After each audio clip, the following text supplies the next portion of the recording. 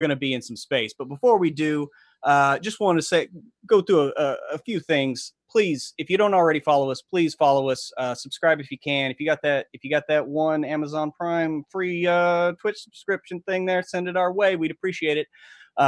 Also, we have most of our videos uploaded on WebDM Plays, so go check that out over on YouTube. It's where we have all these adventures archived, both mine and The Land Between Two Rivers.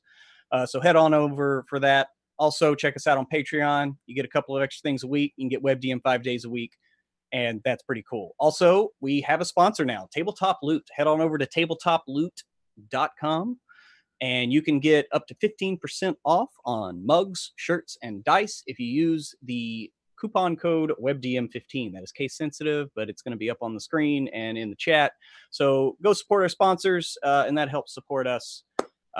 So anyway, before we get a brief recap with the ship's log, let's run around to all of our players, see how you're doing tonight, and let's give a little introduction to your character.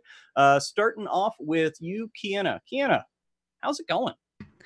It's going great. I am always excited to be here, blasting off to the stars with this amazing crew.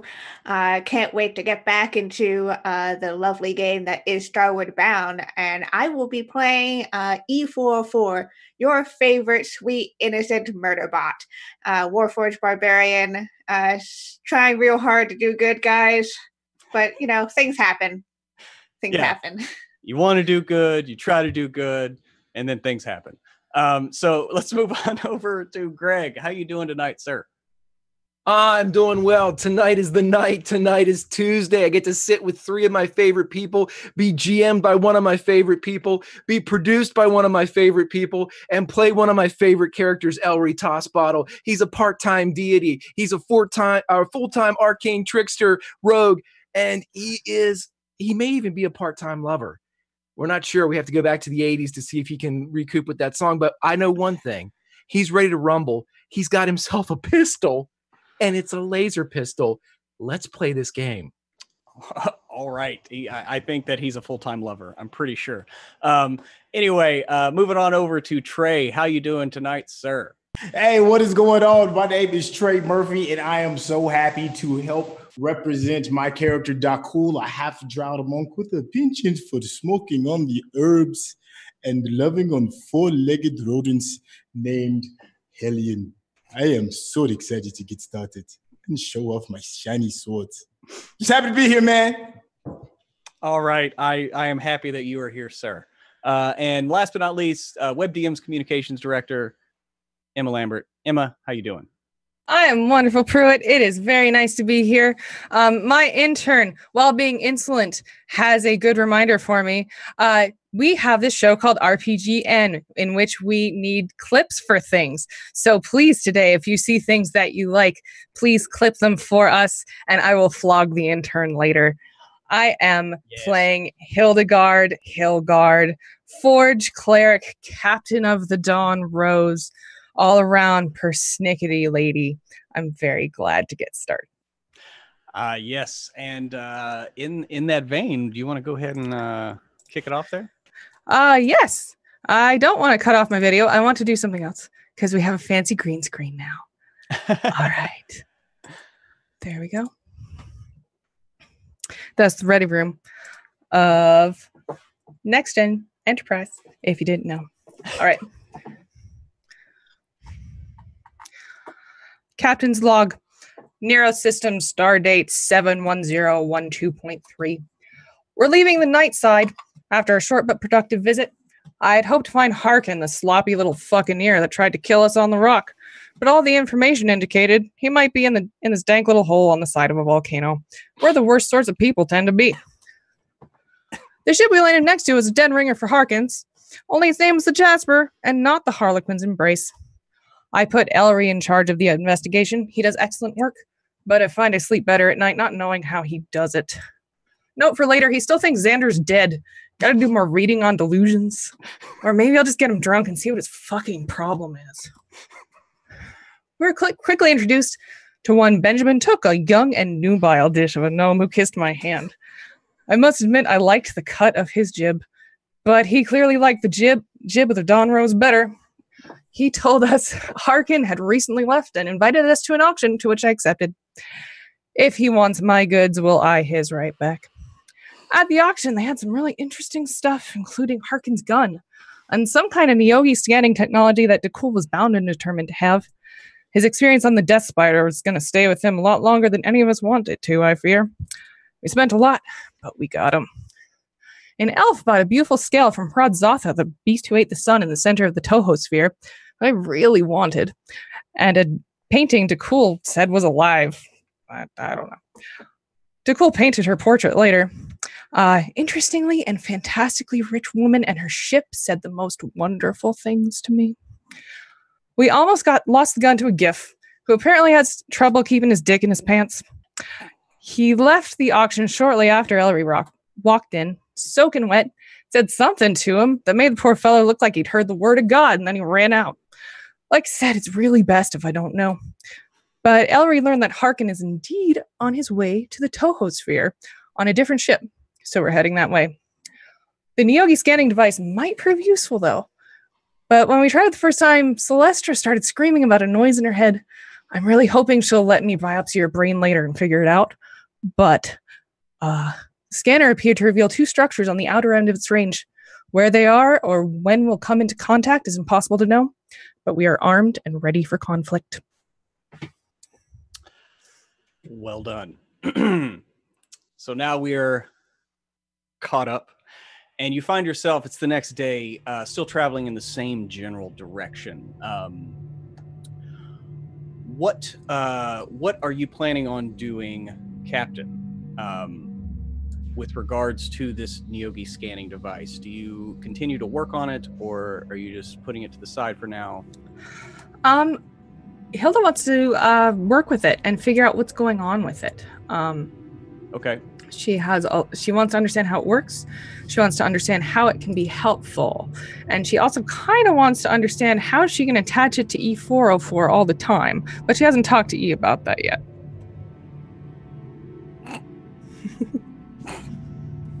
Okay. Well, Hilda will remember that that Beneman Took did say that it is not as effective like planet side because it senses general like life energy. So when you have a lot of it together, it's just kind of like a fuzz, you know? Yes. So it works better out in the void of space where it's just you're looking for like one dot from a ship. So you do remember that. Well, so we push in on Hilda working on this device. I don't know, maybe in the Dawn Rose meeting room. The stars pushing away from you in the background. And who all is there while Hilda is working on this? E, DeCool? I would most likely be by her side, for I am highly interested in this alien technology that has afflicted me. Mm-hmm. And like I said, DeCool, you can actually kind of like make out these words. Like you don't know the context for like distances, like as it's marked on the scanner itself, but you do like generally know like, oh, it's intensity, and that's, you know, and so you can figure out at least what the controls do, but it will take some finagling to like get the finer points of how to read it, basically. And you're pushing forward through the vastness of space. What specifically are you wanting to do right now with it, Hilda DeCool? Try to get it working, figure out what happened with its interaction with the Dawn Rose. I cannot lie, Hilda. I am probably more interested in finding Neogi and where they are based at, or even finding Neogi at all. I'm also interested in its basic functionality as well. But my number one priority is getting closer to the source of these nightmares. Cool, I understand. And it's certainly a very high priority for us as well. I'm hoping that what we have found might be what you're looking for. It is hard to watch you feel that way. Yes, the intensity of the dreams is something that I am not familiar with. I have used many long minutes and hours in meditation trying to get closer to the source. I am quite hopeful, however, in all of your expertise in technology to get to the bottom of where this machine or contraption has come from and how it can benefit us. Well, that's what I will try to do. Okay. So if you want to give me another Arcana check, and now that DeCool's here with you, like helping you out, I'd say you go ahead and make an advantage since you know a little bit better about what everything does. You know what I mean? Okay. Not bad. I got a 22. A 22. Okay. So you're looking through this thing, and it just kind of hits you that like this thing is from a Neogi Death Spider, which means, and with DeCool there relating his experiences from flying the other one, I mean, this thing runs on a life helm, and so you did plug this thing into a spell jamming helm that runs on a life helm, and so it might work a little better if you were to figure out how to hook it up to its intended source, or you could maybe work on something to like adapt it, but that's gonna take you a lot longer. Like adapting it to the Spelljammer is gonna take more effort than like say trying to figure out how to hook this up to something alive to make it work. I will happily donate my body to the cause. Just please. I've already had one run-in with the Man of Death, and I am not trying to have another. Well, let's try it. Let's try it out, yeah? Those, Prue, those, when I was attached to the first Neogi ship, are those wounds still there? Like on my, because they were on my arms and wrists, that's what I'm assuming? Well, it inserted like in your wrist here and in your temple. Okay. And even though I believe Hilda did magically heal you, if you look, you can still see a faint scar. Okay. Hilda, I have an idea. I am not exactly sure if it is the smartest. When I was attached to the Neogi, I was attached to the temples and at my wrist. Maybe if we can find a way to send a signal or a connection between me and the device, we can get a better understanding. That sounds like a pretty good idea, DeCool. Hilda instantly takes out some length of copper wire and perhaps too easily and quickly wraps it around your head in a way that's a little bit too tight. And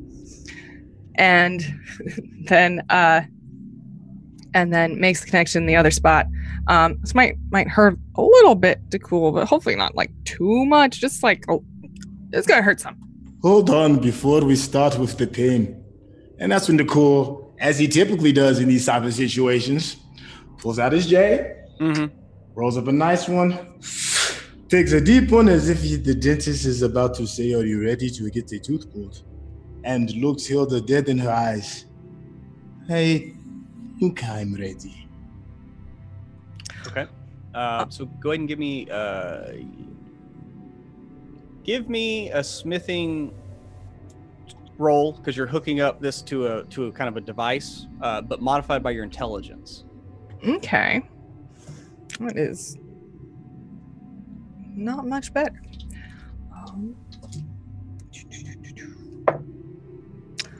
That's a 17. 17? Okay, you hook it up. You hook DeCool up to this contraption, and you click the button. DeCool, give me a Constitution saving throw. 7.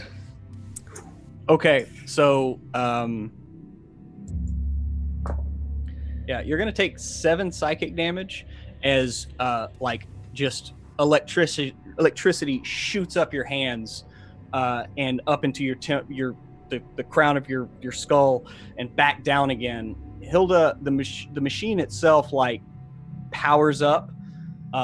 The control panel looks a slightly different hue than it did before, and the actual screen itself before it was kind of like a purplish. Now it's more of a solid blue. There's still that blue dot kind of at the center, which you're assuming that's you, and so now there's still a dot at the extreme edge of the range. And as you're watching, you see one that's kind of in between you and that dot at the edge. You see a dot kind of in the center, slowly fading, and you see it just kind of like wink out. So it was only there for like a second. And you get all this like in about a second, and then Dakul like falls over and like passes out. And then the machine powers back down. Oh my. I will attempt to catch Dakul. Okay. And so you attempt to catch Dakul, and manage to rest him on the ground. While they're doing this, Elri and E, what are you up to on the Dawn Rose as it's hurtling through space? Elri's just at the front of the boat because that's his lucky place. And he's just sitting there at the front of the boat watching as he's looking through the translucent rose sails of the Dawn Rose and watching the stars and nebula as they swing by. He is uninterested in the hooking up the scanner. He is of the mind that whatever will find them, and whatever they find, they will find. Okay. And if E404 is there, he would have them beside him as he shows the front of the ship and all of its wonders. This is a very lucky place, E404. Very lucky. Why do you say that? Because the last time I stood here, E404, I had sex about 30 to 35 seconds later. He is silent for a second. I do not think I needed to know that, Elri. I want you to know everything about me, E404. You're my best friend, and quite frankly, you're the only one I can trust to carry my chronicles to the next generation. They're going to need to know all about me. All about us, really. Mostly me. But I'm thinking about getting a plaque. And I'm going to put it right here, and he shows the railing. I'm going to put a bronze plaque, and I'm going to affix it right here, and it's going to say, Elri's Lucky Spot. What do you think? That would depend on whether Hilda would be okay with that. I'm not going to ask Hilda. Sure. It is... We could just do it. Have you ever done anything and not told Hilda about it before? He actually had to take a second to think. I took a clipping from someone's garden at one point, and I did not tell Hilda about that. Well, see, you're practically a brigand. I tell you what, let me see your finger, E404. Can I see your finger? Yeah. He reaches way up trying to grab the finger. Okay. He will lean down too. Okay, take it here. And he will manipulate the finger until he can get the nail or whatever constitutes a nail or a sharp edge, and he will dig it along the railing and take just a slight rut of the wood, kind of curl it up a bit. He brushes off the curl and leaving just a slight lighter mark as the exposed wood underneath is less stained by wear or man-made fabrication, and looks up at E404. Now, the trick is, this was done by your hand, E404. This was not some mere flower in some garden in some nameless plot of dirt. This is, as you say, Captain Hilda's boat, and you have just scratched it. Now, can you go a whole day without telling her that you did so? Is this a test, Elri? No, no one else is taking it. Let us just say that this is a challenge I am presenting to you. It is not a test. You cannot pass nor fail it. It is just something to see if I need you to be around when I'm affixing my brass plate here, or I need to do it alone.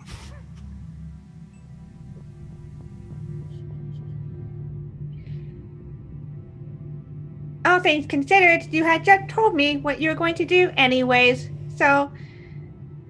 I did not give you a time. You can't be here all the time. You know that. That is fair. It would be quite improbable for me to stay in one spot for longer than an hour or so. So, that is my challenge to you, E404. We have this very, very visible scratch in the Dawn Rose, wrought by your hand. Will you tell that you our manipulated? No, that's not part of it. That's not part of any of that. Your hand, the edge of your fingers have created this mar upon the flesh of the Dawn Rose, and your soul will be tasked with the idea of either keeping this a deception from your captain or telling her. And that, my dear E404, really means nothing to me, because whether or not you succeed or fail, a brass plate is going on the front of this goddamn boat. Mark my words. He kind of stopped paying attention as you were speaking and is looking out into space. He turned back and said, "There is something ahead." And Elry, as you turn and look in the far distance, it's almost like you can see a speck in the far, far distance dead ahead. But you've already learned in space, generally that means like a ship or something. Like you're closing in on it. But it's hard to tell exactly what it is right now. Bouncing baby Lathander. You're right. And he pulls out the pistol, and he pulls out the dagger, and he looks up at E404, and he said, "Now, let's see what's ahead, but let's see if you can keep your scratch a secret." And he pads back towards the captain's quarters. Okay. Captain, you're in there with Dakul.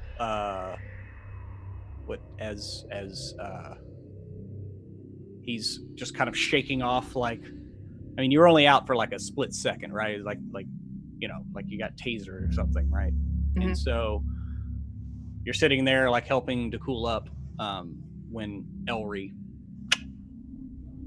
pops open the door into the lounge area in the back of the Dawn Rose. Captain, E404 has spotted a speck ahead.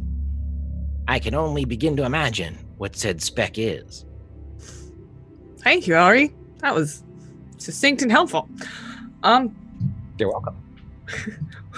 We have also noticed something here. You okay, Dakul? Oh. Okay. And yeah, Elry, you see Dakul like getting up off the ground with like copper wire wrapped around his head and at his wrists, and it's all running into that scanner. It's poked inside his wrists. It's poked inside his wrist, and that's all running into this scanner on the table. Elry ignores all of that and looks only towards the half-burned blunt and looks with an accusatory look at Dakul, like, how could you not call for me? And upon seeing that, he simply says, "There's something outside. Perhaps you and your new smoke buddy would like to come out and see." And he turns around and walks out.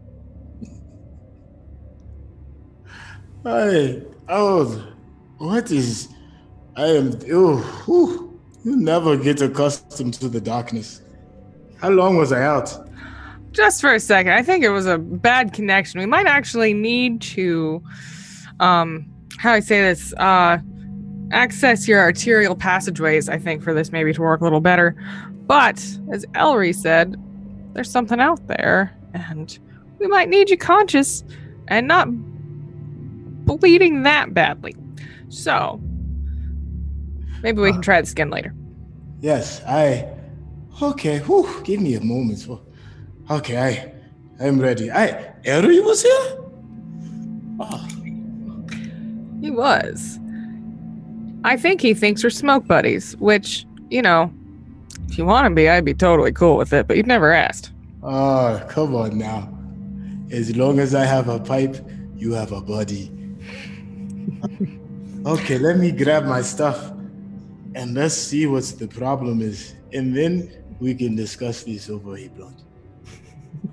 All right. I'll help to cool up and give him a hug.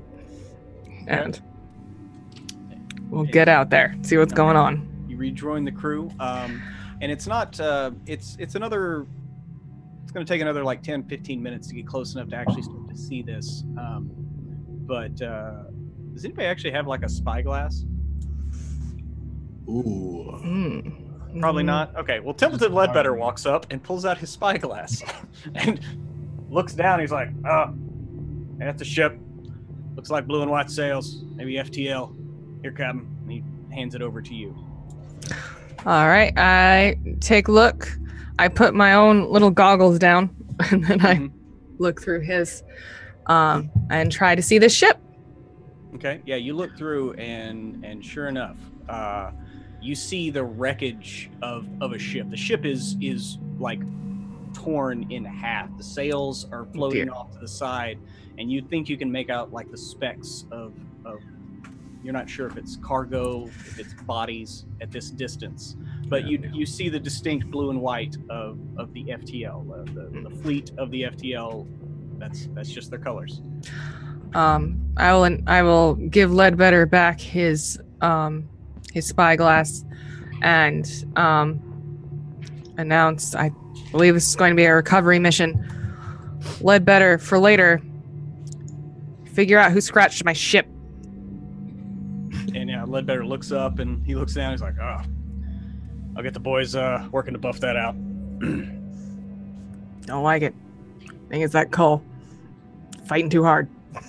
I told him to stay on the underside of the ship. He's been keen on staying on the keel, but they might have gotten out of hand. I don't know. I really thought we were building a trusting relationship. It's a real shame. Well, I mean, he hadn't done much else to warrant any kind of bother, so maybe it's just a one-time infraction. I don't think we should put him in the box or anything. He'd probably break the box, actually. I appreciate judgment, Ledbetter. Put on for later. We might need to build a new box. But let's get ready for this right now. Yeah, Captain. And, he begins yelling like, tow the main line, just trying to get the ship to get there a little bit quicker. And after another, 10, 15 minutes or so, total half hour since it was spotted, you pull up alongside this ship, and sure enough, everybody, you can see like it is a nightmare for a sailor. Like the ship itself is torn completely in half, and you see the bodies of crew members just floating freely amongst the pile of rubble. You see open crates as you pull in there. Like, looks like every crate that you can see out has been open and emptied. And the main mast itself has been, broken off completely. You can make out part of the name. You think it says Wind Caller on the back. And yeah, like Ledbetter, he confirms, like, yeah, that's the Wind Caller. That's he kind of gets a sadness comes to his voice a bit. He's like, I know you didn't like her, but that's Captain Sokol's ship.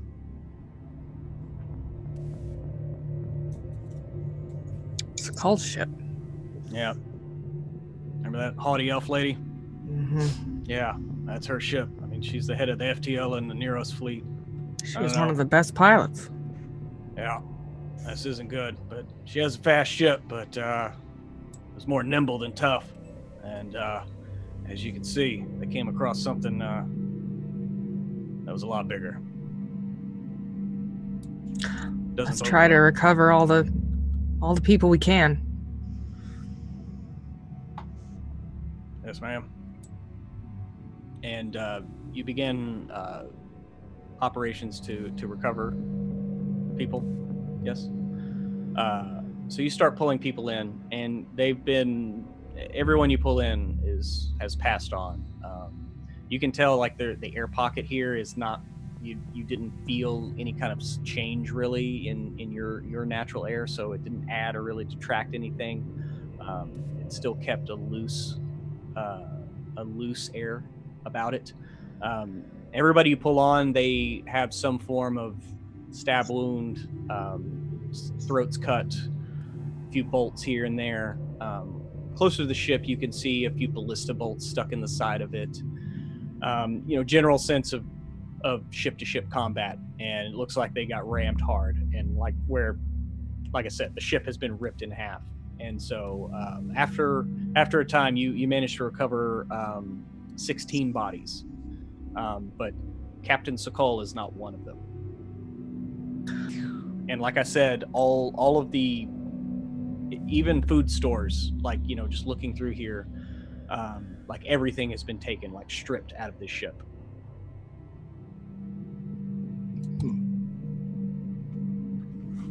Who could have done something like this? Does it seem like a typical pirate attack?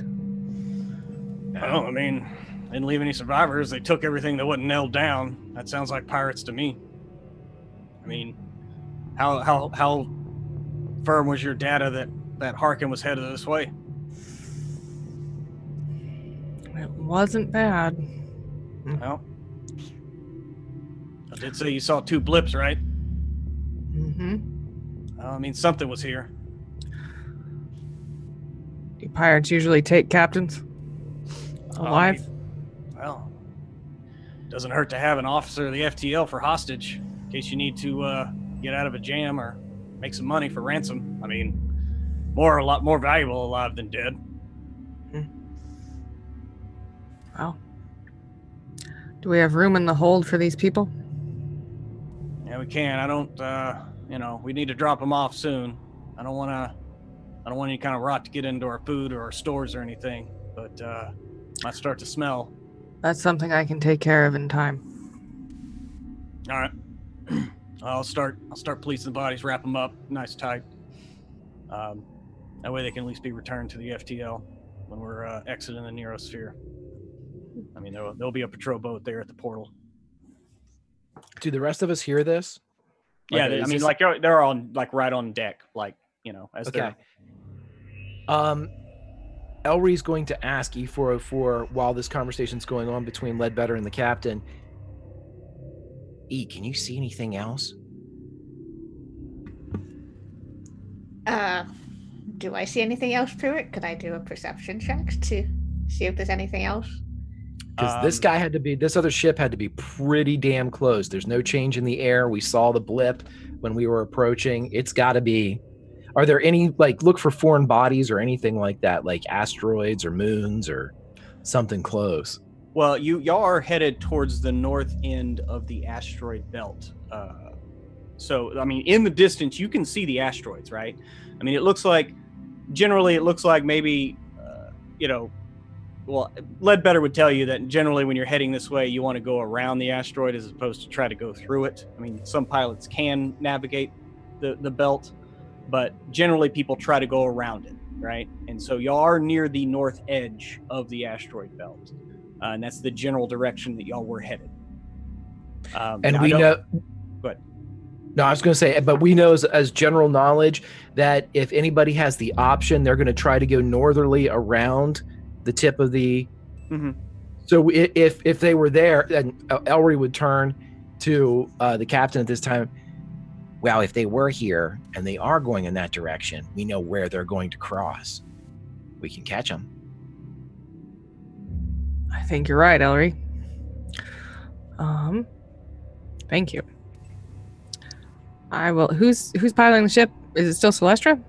Yeah, right now it is. She had just started when y'all did your first scan, like last night, and so she's still technically on. Okay. I think we should ask her if she can go as quickly as you can. Whoa, sorry. There's a space cat getting up in my business. I think you thought space hamsters were bad. I know, space Medea. So yes, Celestra, go as fast as you can. if she can perform a maneuver to go faster Mm-hmm. and close in. She begins. She says, "Yes, Captain. I can speed us up. No problem. If you could help, if anything you could do to help, that any assistance would be greatly appreciated." Ellery starts to rub her shoulders. There. She starts to. You think she starts to smile, though she would never admit it.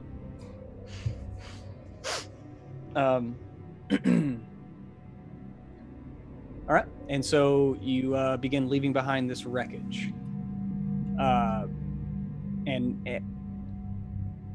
excuse me, I didn't want to burp into the thing, and begin heading continuing on your original path.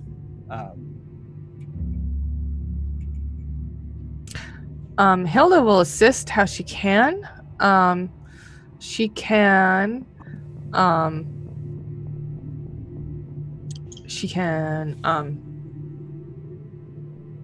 think she can assist with the ship, right? Make it work a little better in some sense. I mean, yeah. If you're, actively helping the ship move forward as far as like trimming the sails and all that kind of stuff,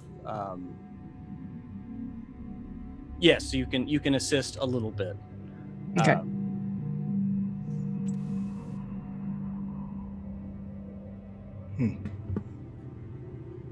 Yeah, he's probably on deck helping out with stuff on deck in terms of helping sails or whatever else needs to be done. In the in-between time, the crew would be looking for methods of healing for his 7 psych damage that he received from his experiment with Hilda. Is there a ship's medic around? For I know Hilda is already occupied.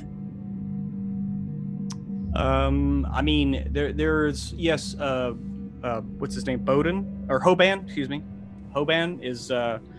You know that Ellery goes to him for all his medicine. But yeah, he's a bit on the naturey side. He's a dwarf. He walks around barefoot. He wears kind of basic like brown robes.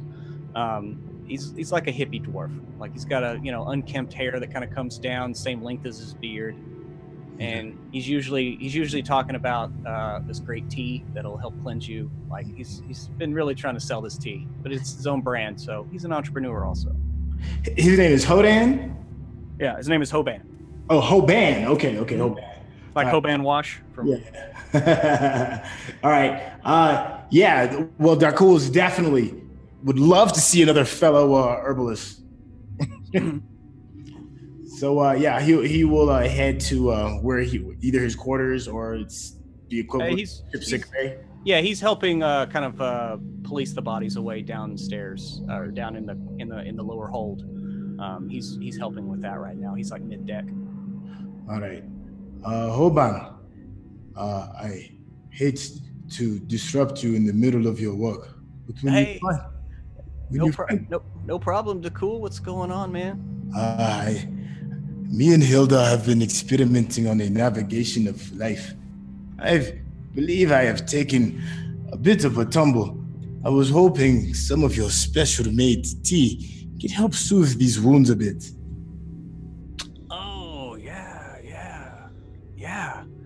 Yeah, let me brew you up some here in a minute, man. I just need to put these bodies away, and yes, I'll get right on it. Let me help you with this. 2 hands are better than 1. Yeah, and since there's 2 of us, that means we can have 4. Yeah, hey, I like the way you think. As a matter of fact, step inside my office real quick. Let us have a pre-celebration to healing before we finish this difficult work. Okay, and so yeah, y'all step into your office, and tea is brewed, and smoke comes out from under the door, and you emerge. Yeah, you heal for 7, and y'all come out discussing the finer points of gardening, and which level of mulch to fertilizer to use to get the best yield on your crop. Yes, excellent knowledge. Hopefully we can put our heads together and combine the grasses of the last place, the glowing grasses of the last place with this fine glowing oils, and come up with a concoction for either some type of entertainment glowing tea or fine glowing smoke. Yeah, I like the way you think. We need to get on that next time we're planetside, get some good soil, because that's the key. Soil. Yes. I believe we will get along just fine. Yeah, man. And y'all go back to, finishing up the bodies and everything. So you're hurtling as fast as you can. Is there anybody doing anything else to try to assist the ship? Elry's just walking around, and every once in a while he'll stop at the scratch on the railing, and he'll just speak to whatever sailor's closest. How'd this scratch get here? It's awful. Boy, I wish we could get to the bottom of this. That's it. Yeah. All right. And, people are just kind of confused. Like, at one point, I think Xander's like, I think it was Tall Gene that did that.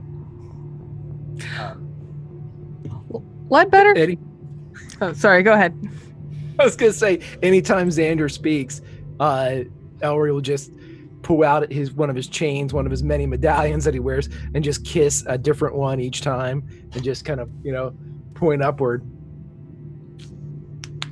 Remembering you see. Ledbetter. Yeah.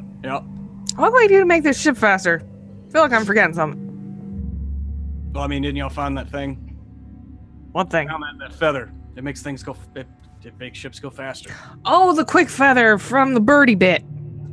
Yeah, when the monk almost bought it from that Umberhulk. Right, the birdie feather.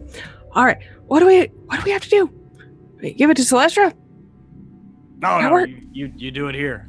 You just forgot what the command word, and yeah. Oh, right. Of course I do. I'm the captain. So she will say the command word. It'll be something avian. The elven word for wind. Mm-hmm. Or something like that. But perfect. Almost immediately, like a wind picks up behind you and rips the feather out of your hand. And when it gets to the sails of the Dawn Rose, the feather itself like explodes, and the sails begin to stretch, and you hear the ropes creaking, and as the ship lurches forward. Actually, everybody on board, go ahead and give me it's a pretty low DC, but a dex save, unless you were already sitting down or laying down, because you didn't warn anybody you were doing this, and it will increase your speed for up to 8 hours. And so Ledbetter, he knew you were doing it. He stands firm, as the ship just kind of lurches forward a little bit. 22. 11. Yeah, Elry's fine. He's up at the front. He just kind of like, you feel the ship kind of like try to go out from under you, and you just grab the railing and maybe like prick your palm on the piece of wood splintered up from the scratch. This is really troublesome. I got a solid 5. So E, you were like walking downstairs helping like police the bodies, right? And like this thing hit right when you were almost to the bottom, and you like pitch forward and fall straight on your face. Okay. Everyone you yeah, you just straight down. It's you don't take any damage from it, but you face plant. A couple of people on deck fall over, but they right themselves and look around like, what the hell is going on? But the ship itself like picks up, and you are now moving at a much quicker clip. So Ledbetter is pretty excited about that. It's like, so Captain, how do you want to do this? We're bigger than the wind caller was. We got more guns than it did have, but I don't know what we're going up against. So, well, it seems to me have a bunch of projectiles and we should shoot them But as and far then decide what happens based on what it is. Now, Kind of hard to say. And he kind of looks around. He's like, I wasn't supposed to reveal this to you until we left the sphere for secrecy's sake. But Dawn Rose has a few tricks up her sleeve, and one of them could be very beneficial right now. Which one's that? Ledbetter? We can kind of activate a bit of a stealth mode. It's a giant flower, Ledbetter. What? How's that supposed to work? Well, I'm not really sure. I'm not that versed in magic, but somehow it infuses in the sails, and they can darken. Oh, so it kind of a chameleon flower ship petal. All those elves, they're so tricksy. Love it. They had a hand in it. Yep. So you say the word, and we can go ahead and enact that, or whenever you'd like. Let's give it a little bit. Not too much longer. About how long between when we saw the blip fade out and when we actually got to the shipwreck? How long was that? What kind of interval? It was a little over, somewhere about 45 minutes. 45 minutes? Like, you saw the blip, and you were in there doing your thing, and then a little bit later, they Ian and Ellery saw it, and it was about half an hour to get there. So yeah, about 45 minutes. The one that faded out, the ship you found, it was halfway between here and there. So I mean, you think maybe now with this increased speed, if just eyeballing it, you can catch up to this thing in less than an hour. Okay, so Ledbetter, do we all have to be off the deck for this work? No, or can we still stay armed? Oh, it's just you'll see. Oh, I love this fucking flower. Okay, let's do it immediately. Why not? And Ledbetter, we're gonna have dinner tonight, and you're gonna tell me all your secrets. All of my secrets, or the Dawn Roses? That's up to you. All right. Well, until tonight then. And he kind of goes downstairs and just yells down, "All right, we're going dark." And after a few minutes, you feel like almost like a slight thrum in the hull of the ship, and from the ram on the ship and moving back, you can see a tint. It's almost flowing like water, and it's this darkness that threads through the green of the front of the ship and into the petals. I mean, almost like, a flower petal has veins running through it, and you see this darkness infuse and spread into the sails, and the Dawn Rose itself begins to darken and black out almost completely, and at that, you are running in stealth mode, as it were. Like, yeah, Ellery will. Go ahead. I was just going to say that Ellery would turn to E404 at that point and say, "E404, we're running in stealth mode." I believe that would be the technical term for it. Silent and deep.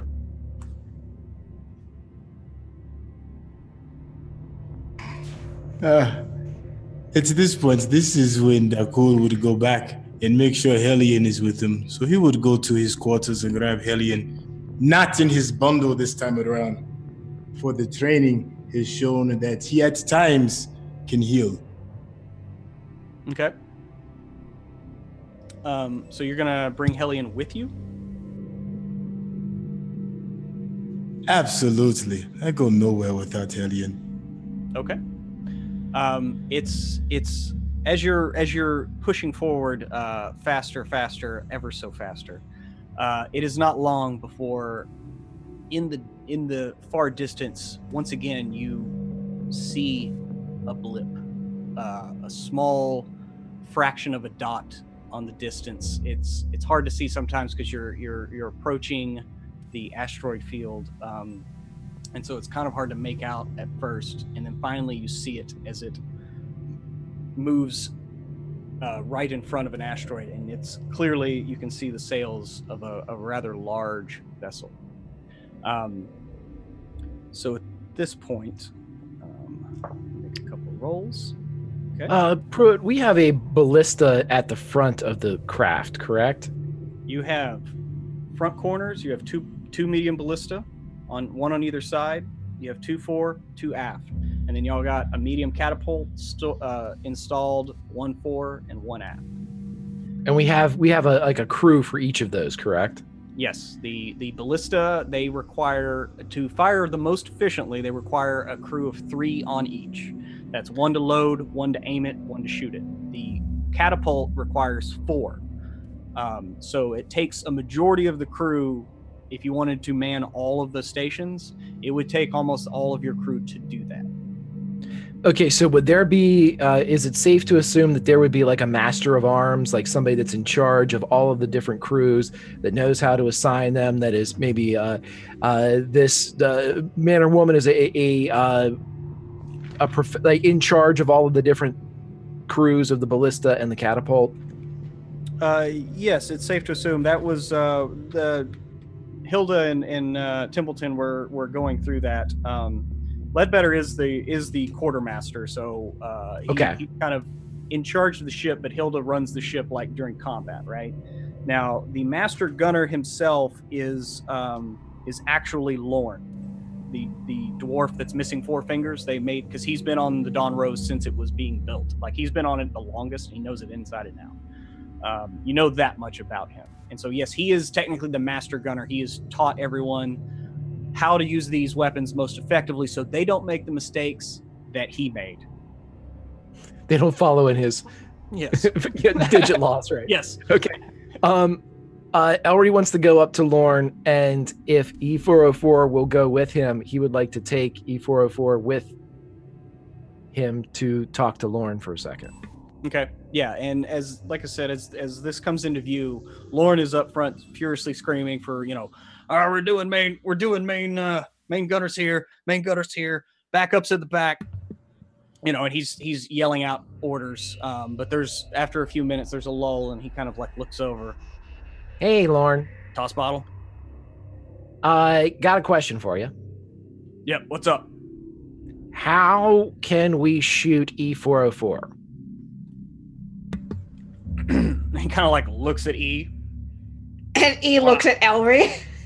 Hey, don't worry about it. Just if we wanted to shoot E404, I think that there's not going to be a whole lot of wind resistance, correct? Because we don't have any wind here. I know we'll have air pockets. I'm not real familiar with that part of it, but I was thinking that if we could either put E404 on an existing bolt, or E404 becomes the bolt, I could lash myself to E404, bing bang boom, boarding party. He's begins stroking his beard, like looking at E, sizing E up.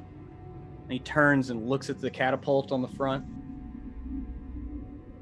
Turns back to E. It might work with the catapult there. I'll take it. He looks at E404. That's our way in. We get close enough, they can shoot us and we can get on there. Do you think that is a good idea, Elry? No, but it sounds like a lot of fun. You get in there, do your thing, get hot. I'll sit back and kind of stick and poke and shoot, and then we can save the day. And like over E's shoulder, you can see like Cull has overheard this conversation, and like his eyes are like huge. Like, you want to come with us, Cull? I Mr. Toss Bottle, I will take it as a kindness if you would shoot me at that ship. If one thing I hate, it's Haskell Hawken. He's a scourge of my ass. Yes, he is an ass scourge of numerous people, I would assume, given how big a prick he really is. So I can concur with that. Yeah, let's get shot on a ship. I think this is a great idea. Hey, let's. Lorne, load us up. Will you be all right in the areas where there is no air pockets unless we are getting close enough to be exchanging air? He looks at Lorne. Will I? Yeah, I mean, you'll be okay for a couple of minutes, but I mean, if we hit our target, I mean, you're only going to be out of an air pocket for like a few seconds, right? You'll be fine. I'll be fine. We used to play a game where we'd go... Anyway, it doesn't matter. It's like chicken, but with oxygen. Sounds delightful. We'll play it sometime. I do not think I'd be able to play. I do not require any form of oxygen. Well, then hell, we should load you up. Even if we miss, you'll be fine. And you're pulling ever closer to this ship, and you can actually start to make out the sails just a bit in the distance. And the one thing that you can make out, especially if you're looking through Ledbetter's eyepiece, is the distinct checkered red and white of the sails. It is a Harlequin's pattern, at least on the sails, for sure. Son of a bitch. Pruitt, he's got Elry's gonna, for the last thing, he'll stop the cabin boy or whoever is acting as the go-between, and he'll pull him aside and he'll say, I can't do this without my friend. Despite the fact that he smoked without me, please go tell the captain and our friend DeCool that I intend to shoot myself at this goddamn boat with Cull and E404. And if he wants in on this fun, we better hurry his ass up, not stop smoking with the captain. And it's actually like Castor, like he's always like at Cull's side usually. And he's yes sir, I'll go run and tell the captain and DeCool right away. Yes sir. And he scurries off. A few moments later, Hilda, Castor comes up and informs you of Elry's plan to be shot onto the ship alongside Cull and E404. Has he lost his damn mind? Sir, I cannot speak to that. He just seems really passionate about boarding the ship. Oh and my. he said if you would stop smoking with the captain, you could join him. Oh, Hilda. Yes, we have to see what this is about. This is definitely some shenanigans. Honestly, DeCool, it solves a problem that we didn't know we had. He is going to shoot himself into the unknown, and you're not worried? DeCool, I'd be worried if he wanted to shoot himself alone. That poor little bastard will die if he has 2 drinks. But if we go with him, he'll probably be fine. Oh my gosh. Okay. I go where you go, Hilda. Yes, there's no way Elric should do this by himself. Let's go. If Harkin's on that ship, I want to look him in the eye when he dies. He made me angry. Oh, Harkins will get his. I just want to make sure everybody is accounted for after he does. Ledbetter, I'm figuring you and Lorne can handle all the long-range stuff. I'm not really a long-range person. Okay. Okay. And it's about that time. You're closing in on the what you almost positive are the Harlequin's embrace, and it's at that moment you hear. You think you hear a call of alarm from the other ship, but it definitely starts to turn. Whereas it was going on a beeline, and y'all were closing. Y'all had actually, thanks to the Qual's token feather token, you were closing pretty handily on it. It appears that it has finally spotted you on your approach. And at that, like, you can kind of see the deck a little bit better, and he's looking through his eyepiece, and he's just like, "They can outgun us, Captain. What? We shoot you on that ship. You can maybe disrupt their firing. That'd be great. But how do you want me to handle it? You want me to keep it at distance? You want to ram her? How do you want to do this?" Is it apparent that they know we are following them? And he looks, and Elry, you too. Like, you can tell this ship has seen you. I mean, they are definitely braking and wheeling about, where they had been traveling as you were closing in for the past like half hour. From the first time you saw the spec to your closing in on them, they had been on a beeline, right, heading toward right at the edge of the asteroid field, just like you thought they would. And again, the experienced sailors, like, they're like, yeah, they've seen us. There's no way they haven't. Elry's tying his hair up tighter. It's go time. Go. And at that, yeah, Lauren, he starts ringing the bell, and he's like, all right, grab your weapons, get ready for boarding. And they're winding the ballista into place and cranking the catapult back as the ship is barreling in. Ledbetter, get as many shots off as you can. While we're still faster than them, we're more maneuverable. All right. If they manage to open up on us, it might not be pretty. Give us... What do you say, Dakul? You seem like you can think of this shit. E, do a calculation. 10 minutes? Then we board? 10 minutes would be a suitable amount of time considering our normal tracking time for combat. Yeah, either we'll be fine, or you'll still be getting shot, and that'll mean we'll be dead. So, sounds good to me. All right, Captain. So it's just going to be the five of you. You don't want me to send anybody with you?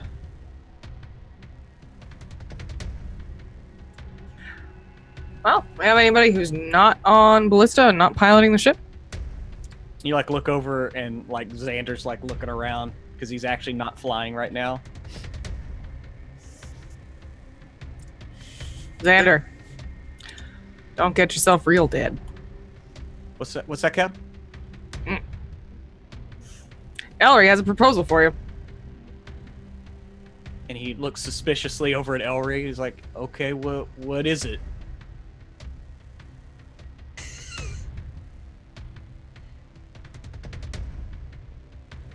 Captain, he's dead. He can't help us anymore. He's passed on. Perhaps I could haunt them. Like, and Xander's like, maybe I could haunt them. Looking at the captain like, oh. Could absolutely haunt them. I mean, I don't know. Lauren, can you strap a ghost to a ballista bolt? Lauren. And like Lauren looks over and he kind of like gives like Hilda and Ledbetter an eye, and you see Ledbetter like give a slight nod, and he's like, yeah, I could do that. And he's like calling for a rope to be tied to the ballista. Elry will just creep closer to Xander, and he says, "We'll put your soul to rest." Captain, you sure you need me on this mission? Xander, you ever been in real combat? Well, I mean, we helped take out that Nyogi ship. I mean, it's the reason. I mean, yeah, I've been in combat. I've led people to their death. So yeah. Well, Xander, that's not all it's about. I do think we need you. I mean, I'll be there for you, Captain. You will. Perhaps you will earn your life back. I have no idea. I really am not in control of this whole Ellery situation at the moment. All right, Captain. I'll be there for you. How are we gonna board? Oh, it's really quite simple. We're going to get into that catapult, and Lauren's going to shoot us over there. You see, like, the color like drain from his face. Oh, come on, Xander.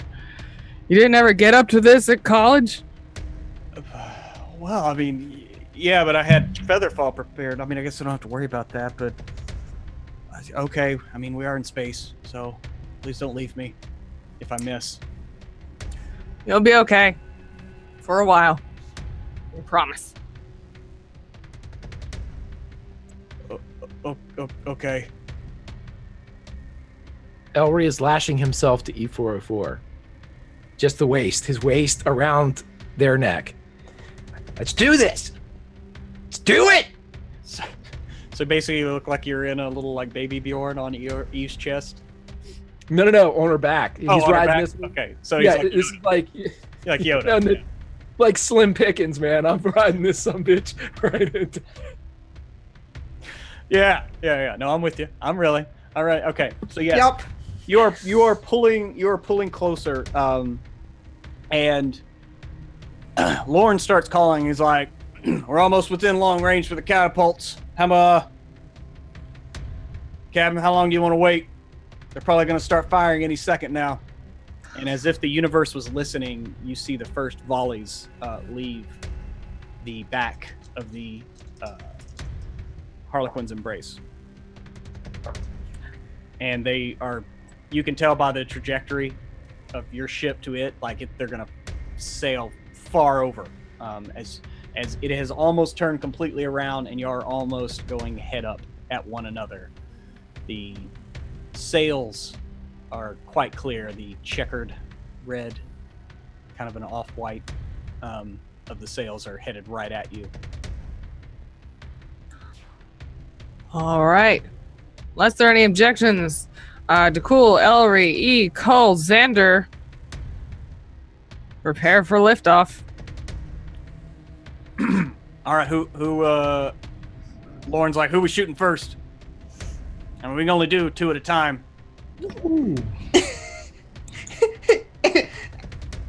You can feel Ellie frantically pointing, so E will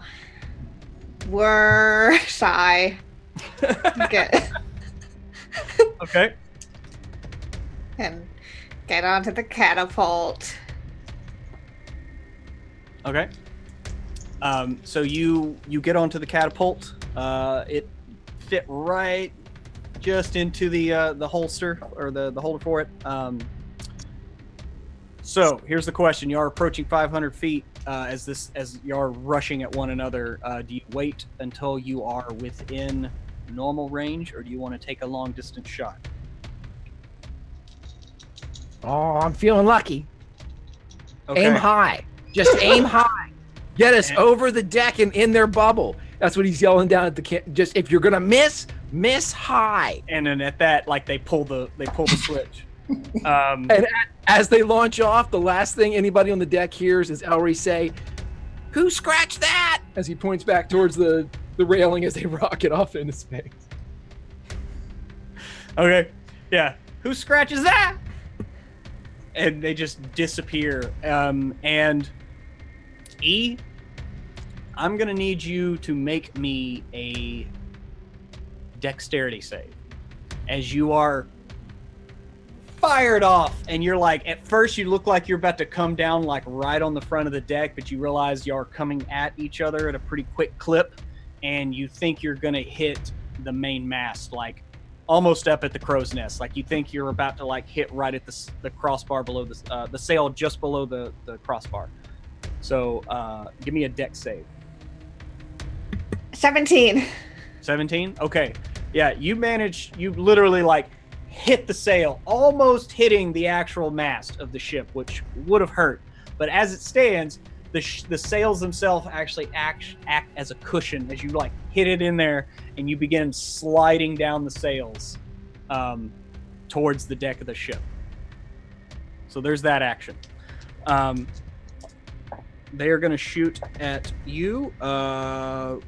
Their catapult flies just over the sails of the Dawn Rose, almost like you see the top of the sails almost flit a little bit from it passing by. And now we are going to roll initiative.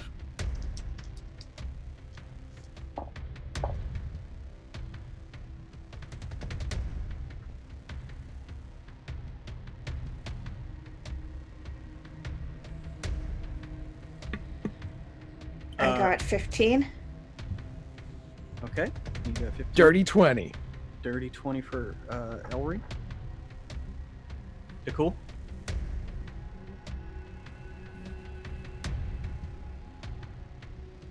I was muted. 17. 17. 18 for Hilda. 18 for Hilda. Cool. And then them. Okay. Okay. So they exchange another volley. So now, Elry, you are about 50 feet off the deck of this ship as you are on E's back, yodaing it up, sliding down the sails as E's like trying to grasp at the sails to, you know, maintain some control. But right now you're just kind of like. Okay, this is a ship. This is going to have ropes ley everywhere. lines and tag lines. Oh yeah, this is Elry's. This is his jam. He's going to tap E on the head and go get him, E. And he grabs hold of the rope and pushes off the mast and swings out. As soon as he gets anything in his sight, he's going to fire his gun as he's swinging around. Okay. Yeah, take a shot. You swing around from the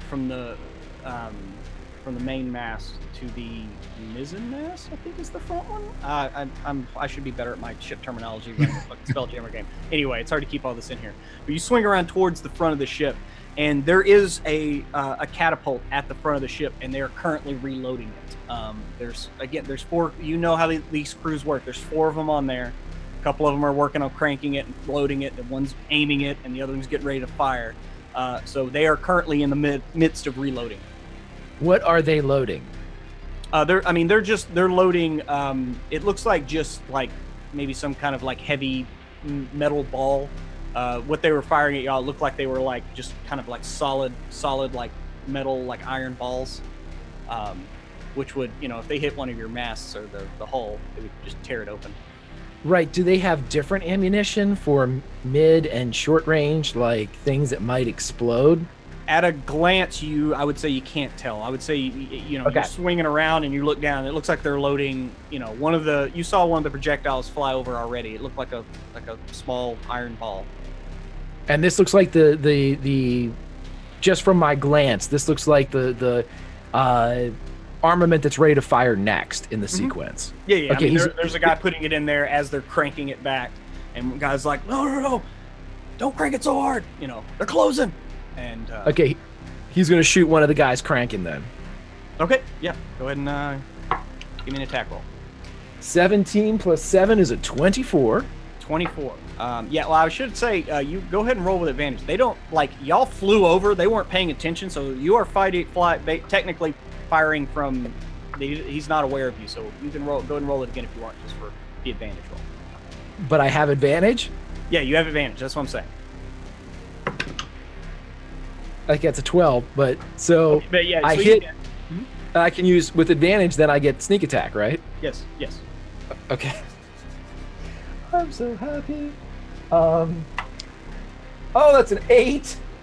12 plus. Oh, it's shitty. 5. 17. 17. Yeah, so you're like swinging around. You whip the mage lock pistol out, cock it back.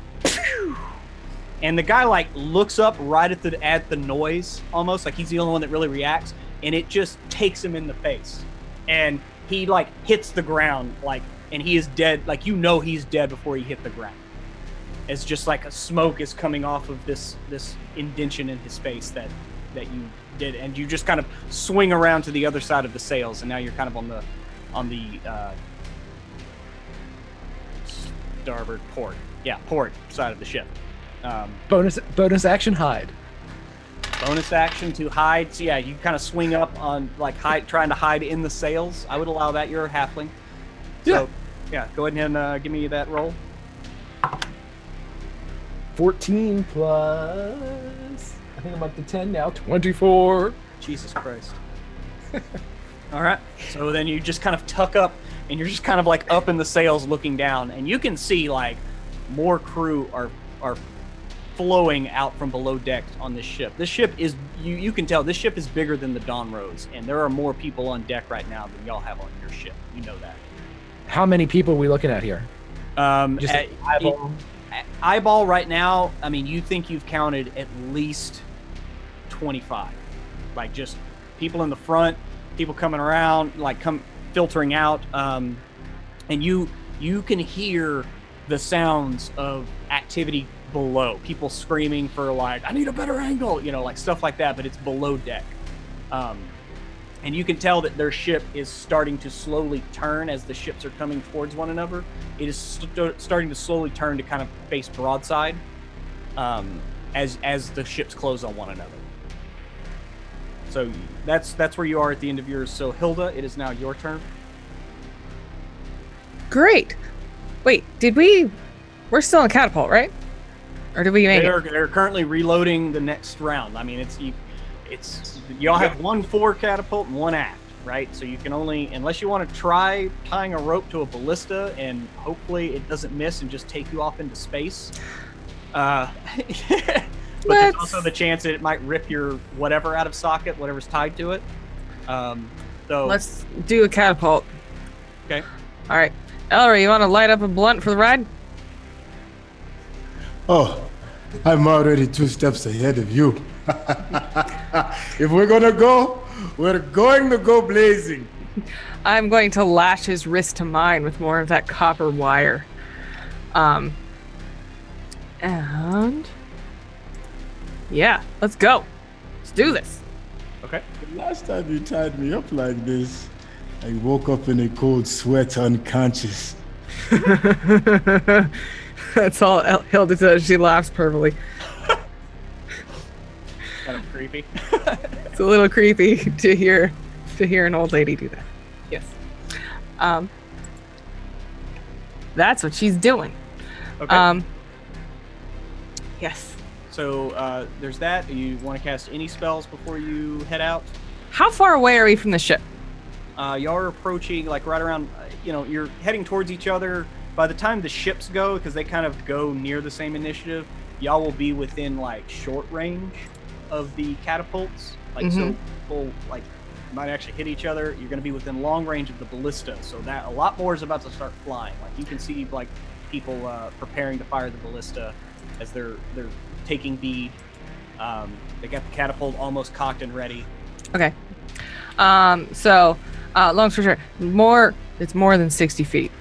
Way more than 60 feet. Yes, it's between All right. 500 to 250 by the end of the round. Oh shit, then I'm definitely not doing anything else right now. Let's go in the catapult. Okay. Yeah. So you're gonna just load up your whole. You want to hold your action? I would allow you to hold your action since. Yes, I would like. This will happen. Like they're gonna fire you at the ship before the end of the round. So. Yes, I would like to hold my action until I am within, like, close personal range of people who I mean to die. Gotcha. That's what I'd like to happen. So that's what you're doing, loading up. Dakul, Now, you are next. Yeah. Okay. Now, am I tied to Hilda? That's what I thought what was kind of happening. Okay. So if we're pausing to the next round, am I in range of the longbow? Well, if you're tying your hand off, I would say you can't use it because you need both hands free to fire. Yeah. Then we will sit and wait together, and. So you holding your action also before to be fired over there? Oh yes, this is a great time to meditate. Okay, so you're both holding your action. It is now E404. It is your turn as you are now slipping down the sails. Do you want to try to stop yourself? Or you just want to go ahead and like go all the way to the deck?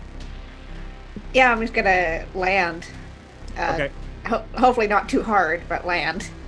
Just give me an acrobatics or athletics. I would say that you could strength your way through this landing, this superhero landing. Sure. Okay, that is a 13. Is that athletics or acrobatics? Athletics. Okay. Yeah, you land solid, But I'll say the only problem is one of your feet like pushes through the deck of the ship, and you like break the planks, and it drops down to the deck below. And you're able. You don't fall over, but you kind of have to like. I would say you'd have to use half your movement to kind of like pull your foot out. But you are like midship, and you like literally fall within like 10 feet of like 4 guys that are all just like running to their stations, loading crossbow bolts into like crossbows, and they just like look at you like, what the hell? And it looks like they're about to like, pull up their crossbows to shoot you. Cool. He's gonna think about Elry's words and go into a rage. Okay. So yeah, you feel the rage like filling you, your eyes going red, and for a split second in your vision, you're not on the ship anymore. You are in a factory, like these metal floors and these high pristine walls, and the sounds of machinery are hammering and thrumming in the background. And you're like, you notice and you look around, and all around you, looking straight ahead, you see the back of your head, and another one in front of that, and another in front of that. And you look to the side, and laid out in a grid pattern standing are just versions of E404. Pristine, no dents, no nothing. And you just kind of like, your head just rotates around, and you are in the middle of a vast just room full of E404s. And as you come back around looking, you can't see any windows in this. You see a door in the distance, but as your head comes back around to look at the back of your own shiny head, you see something in the reflection. It's eyes, like mini eyes, and they're all staring right at you. And you snap into rage, and there are 4 guys around you as your eyes go red, and the fires of rage fill you with heat. Termination protocol initiated. First, I'm going to activate my aura, Okay. so that's going to immediately 2.5 damage to any person within a 10-foot radius of me. And then the hand transforms into their handy warhammer as they go and try to attack one of these guys with a 16. Okay. So yeah, like I said, there were 4 guys all were right within 10 feet of you, and that's the range, right? Mm-hmm. Of your, okay. So yeah, they all take the 2 damage, and then you run up to one of them, and 16 hits completely. Cool. That guy takes 10 points of damage. 10 points? Yeah, so his face was already starting to kind of bubble and scald, and you just walk up and bring your hammer just across and cave his face in as he like crumples to the ground and drops his crossbow.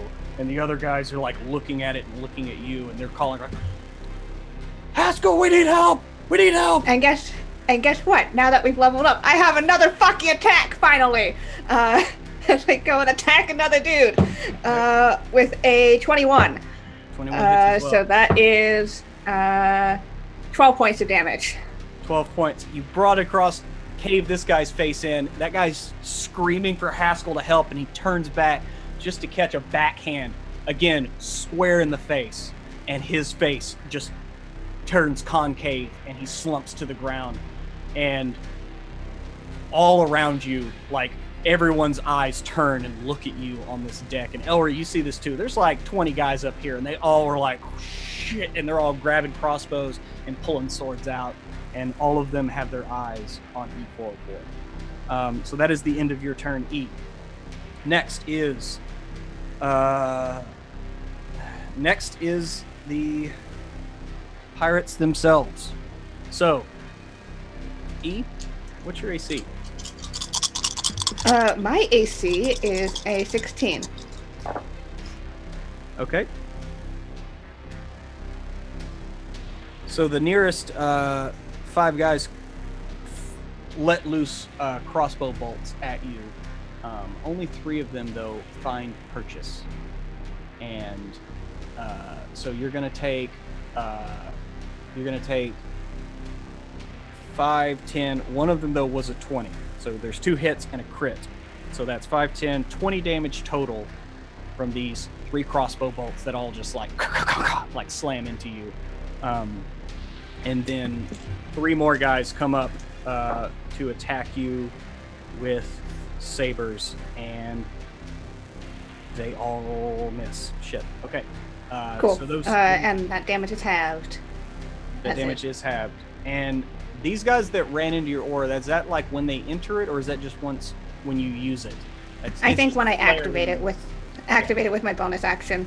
Okay. Cool. I just want to make sure. Okay. So that's that. You killed that, but one of the other guys goes and finishes loading the crossbow or the catapult, and it fires off, and it hits the Dawn Rose. Let us see where it hits. Come on. Okay, so it hits near the front of the ship, taking the Dawn Rose like right below the ram, and it puts a severe crater in the front of the ship. It doesn't stall the momentum at all, but it does not look pretty. And the Harlequin's Embrace has turned enough where you then see ballista fire out from the mid deck of the ship. Like as it turned, you could see slats opening and 2 ballista like point out and fire off also. One of them hits the side of the Dawn Rose. It hits near the front, near one of your ballista crew. And yeah, it takes that crew member. Yeah, it's one of your Neros 4 original red shirts. This ballista like takes him in the chest, and he just keeps going like out the side of the Dawn Rose and into space. Like he's just gone, just like that. So they all turned. Okay, so that is that. It is now the Dawn Rose, their turn to retort. So first we're going to do the catapult with Hilda and Daku. And okay. As a bonus action, can I cast guidance on Lorne?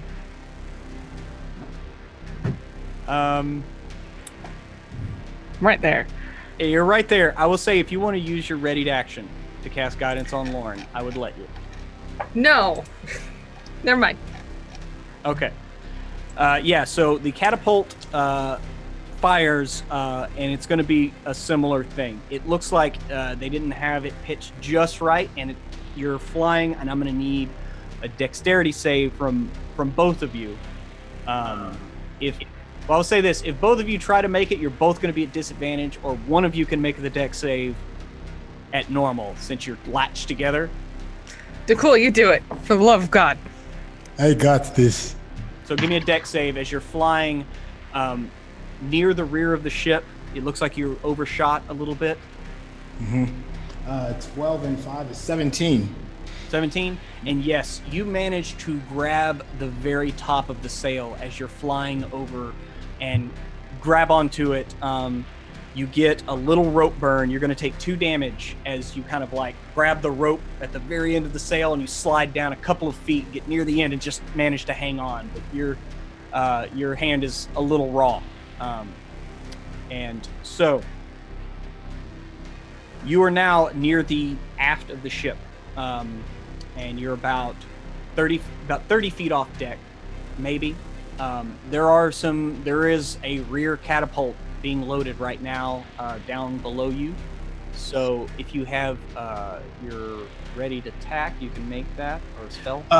As far as everything that is behind me, it's just the catapult directly behind me. Are there any other people that are around there? Yeah, I mean, there's 4 guys loading the catapult, and then there's some other people, and they're getting crossbows, and they saw y'all, since y'all are pretty close to each other. They saw you fly up and over, so they're like looking around, they're reloading their crossbows, and they're like about to pull them up and shoot. But you can make 1 attack or 1 spell.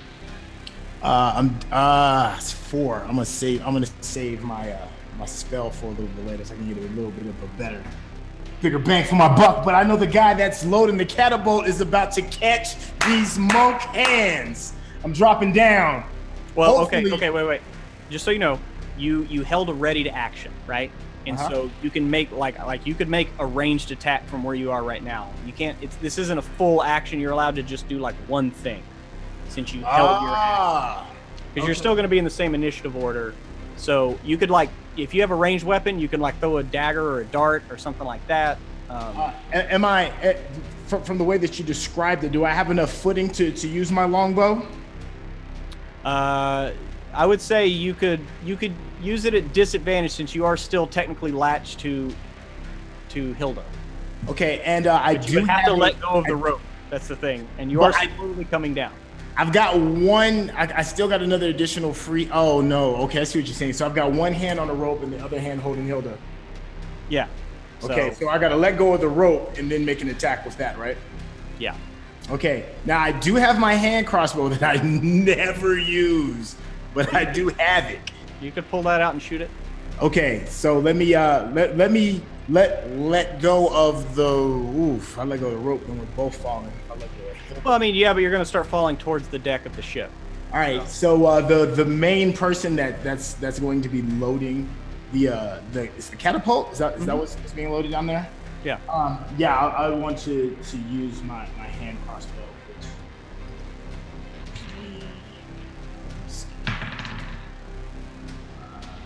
Oh shoot, 85.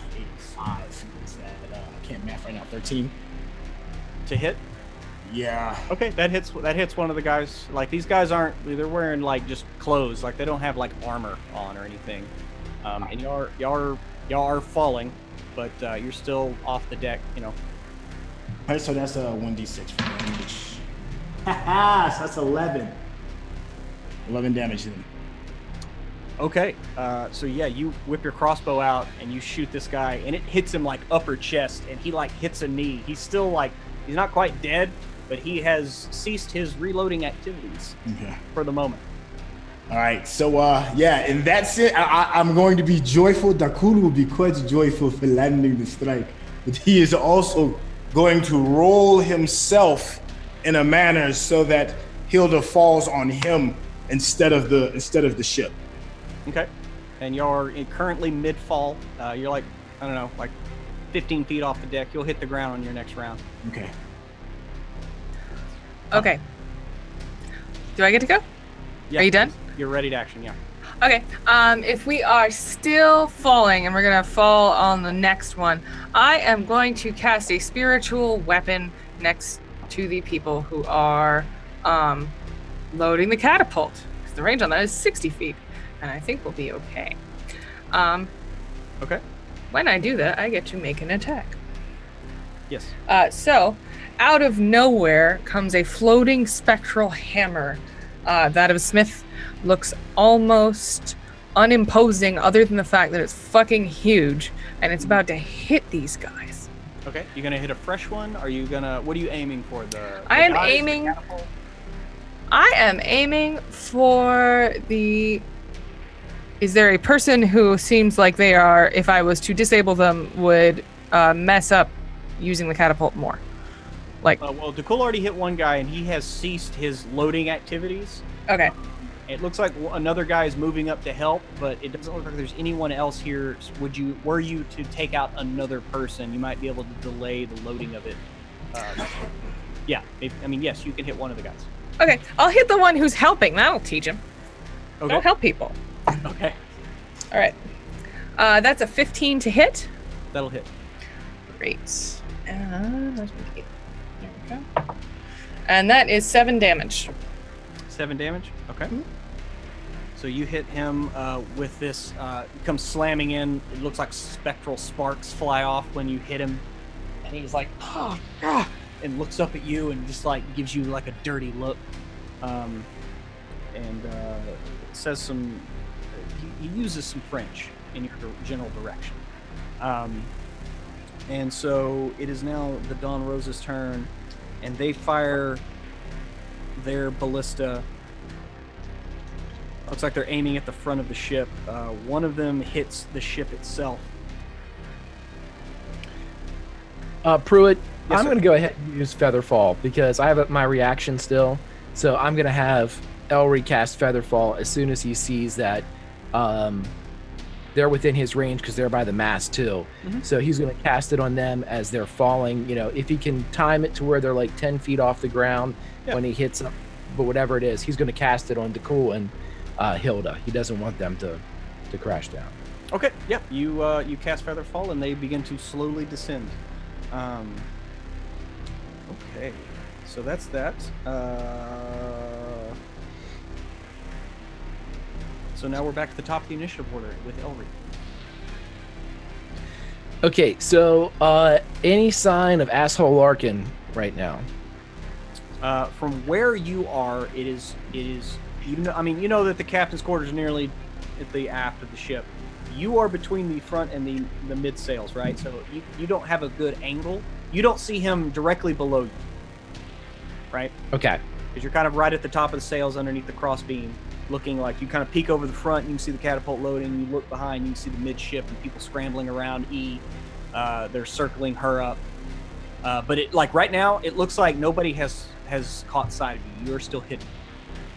Okay, so what I want to do is there a way that I can swing down and swing through the group that is currently around E404, use the rapier, and then continue my swing, or would that ground me if I did that?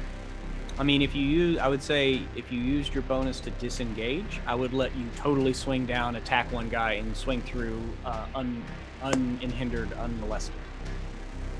Okay, yeah, that's what I meant. Like, go down, use the bonus, and then just swing away. Yep. Okay. Yeah, that's what he is going to do. So, all right, Merle, swing away. 12 plus 7 for the rapier is 19, and then 1d4, or that's 7 plus sneak attack. Oh, that's slightly better. 7 plus 8, 15. 15 total on one of them that's in melee with E404. So one of the new guys that has just come up and swung at her with their weapons? Okay. Yeah, there's Correct. a guy that came up and he swung at her back and it clanged off of E's armor, but didn't really do anything. And he totally does not see you coming. And you just swing down and you slip your rapier right at the back of his neck. And it just... And he kind of spits a little blood on E's back as he tumbles to the ground just silently. And you're just and gone. As he swings by E404, even though he knows E404 can't really hear him at this point, he just says, I wonder if Hilda's ever going to find out about that scratch. As he goes by. Okay. All right. So you slip down and you drop another one. That's all yours. So it is now Hilda's turn. Hilda, you slowly finish your descent to the ground. You are basically standing adjacent to these guys loading this crossbow. Excellent. Catapult. There's yes.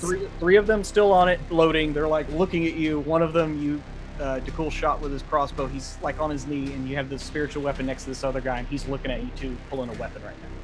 So about 5 feet before I hit the ground, I am going to start chanting in a language that none of you have probably ever heard before. I'm going to raise my hammer very, very high. And when I get very close to the ground, I'm going to pull some anime, fallen shit. Mm-hmm. And put my hammer down. It is sparking with a bronzen fiery energy. And the second that it goes down, what springs into action is a 15-foot circle full of smiths of every race and type who are going about their business, smithing things with their hammers. Only when they hit actual people, they start to radiate with radiant energy and start screaming, hopefully. Yeah. Spirit Guardians. So, all you people who don't like clerics, get ready.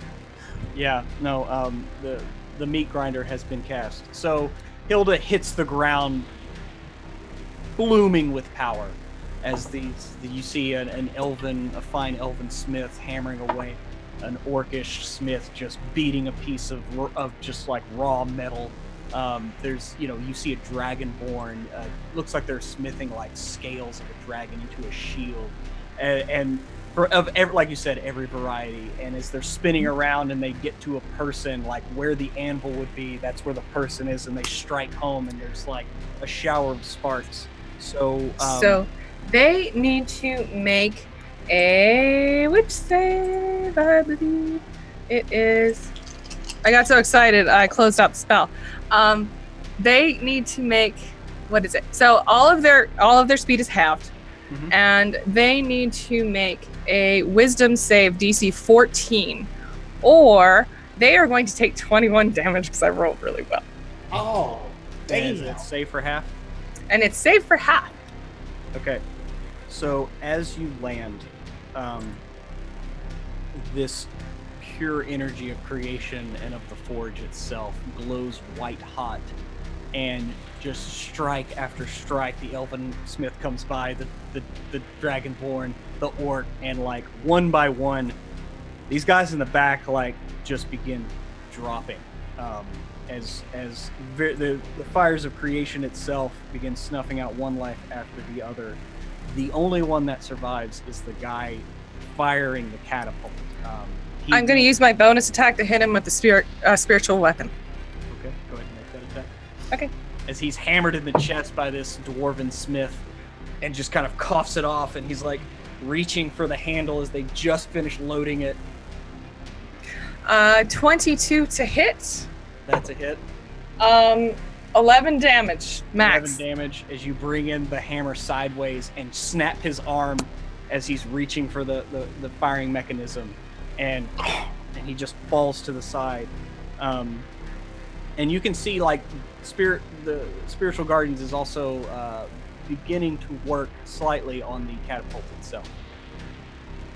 Sweet. I still have half my movement left, so I'm going to go up to the next people I see. Okay. Like I said, you're at the aft of the ship. You're on top of the where the captain's quarters would be. It's about because this ship is a little bit bigger than the Dawn Rose, so it's going to be about 15 feet to get to the top of the stairs to move down towards the deck. And there's no one left like on this area of the ship. Okay, we'll just keep going. All right, so you move to the top of the stairs. And looking around, you can see at midship there's E surrounded by pirates. There's more coming up from below decks, and that's where we are. Dakul, you where you were falling and you were getting ready to pull Hilda on top of you to absorb the blow. You both slow down slightly and just come to light on the ground lightly. Only used about 5 feet of your movement. Okay. So you are right there, and in the midst of this. Wait, does it doesn't affect allies, right? No. Okay. Cool. Not ones that I can see when I cast it. Sure thing. All right. So yeah. Okay, so I am on the ground, correct? Yep. And I can see I am on the aft side of the ship. Yep, you're right at the back. Hilda moved up. Right or left stairs, Hilda? Yes. Always go left, Pruitt. So Hilda has moved to the left side of the, so she's gone to port. Yes. To that staircase. And you landed like right next to her near the catapult. So where are you headed? The first thing I'm going to do is evaluate the battlefield and see where my friends and foes are. Okay. So, based off of the conversation and the things I have seen when I was sailing in the air, I know that E404 is in a bit of some trouble, correct? That's one interpretation of it, sure. So, how far away is E404 from where I am currently standing? She is midship. The ship is a little over 120 feet long, so you're near the back. So it would, if you wanted to get right up to her and into melee with the people around, it would take two moves to get there. But you could do it. I would. Okay. But I would not be able to attack once I arrive, would I? Well, remember, you have Step of the Wind, so if you spend a key point, you can do a dash action. I most certainly will there. I will use Step of the Wind to get and help E404 is with most haste. Okay, so yeah, you spend a key point. You can double move, and you're basically can move right up to the point where you you've approached the ring of guys around E. This is exactly where I want to be. You are right now at 10 feet and 1 inch away from her, and you can feel the heat radiating off. Yes, that is a very good point. I want to be just outside of her heat damage. Okay. And with the heat that is so hot, I shall take the remaining blunt that is behind my ear and light it off of the fire that E404 has emitted. Take a long, deep, and strong pull and go deep into the thoughts of meditation of my monk techniques and remember who I am and the fights that I had with death and push all of that emotion out of my lungs and emit fairy fire among everyone who can touch my sacred smoke. Okay, are you trying to avoid hitting E? That's going to be very important. Okay, so which side of E are you trying to? You can catch probably like 7 of these guys on one side is about the most you can catch in because it's a 20-foot cube. Yes. So yeah. The side that has the most people on the side. Yeah, on one side you can catch about 7 of these guys. I will happily catch those 7 people. Okay. So it's a dex save, right? Yes. What's the DC? 14. Okay. 2 of the 7 passed. So 5 of them begin to cough a little bit, and smoke kind of clings about their person, while 2 of them kind of are managed to wave it away, and it wafts past them. So it looks like you caught 5 of these guys in fair fire. 5 is plenty enough. All right, so that's your move, bonus, and action. Okay. Yeah. Next, E, it is your turn. Time to beat, poop, and murder. Right in front of you, a waft of smoke has washed in front of you, and the 2 guys that are right in front of you have a weird smoke clinging about them. Oh, goody. Well, first I'm going to activate my rage, my aura again, so that's 2 points damage all around. So I'm going to go for that's a nat 20 for one of the guys. And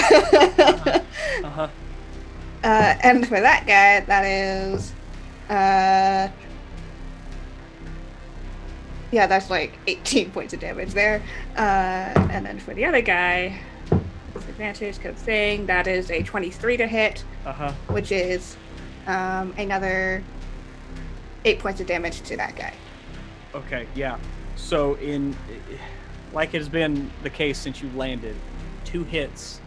The first guy, you buried your warhammer. It stopped about mid rib cage, like right at his sternum is where your hammer stopped. And then you just kind of like don't even try to extricate it. You just swing at the next guy over and just kind of throw the guy off your hammer and hit him with his friend, and they both tumble to the deck, and they both don't move after that. Cool. Okay. Next up is the pirates. So a fresh wave comes up from below deck, and you also, Dakul and E, you can see this. Elry, where did you're still up at the front sails, right? Yeah, I stayed I'm on the main mast. I'm on the main mast. I'm currently arcing around, right? Okay. So I disengaged and I'm arcing, but I'm not hidden. Okay, so then that means that since you're still swinging, you can look back and see as the doors to the captain chambers like kick open, and there is. Wait, is that Haskell Harkin? Like, you look and you see a very finely dressed gentleman, his hair pulled back in a tight ponytail, fine clothes. Like, you remember the guy that attacked y'all, like, he was wearing like kind of grubby clothes and he had gold teeth and he had a big old part, right?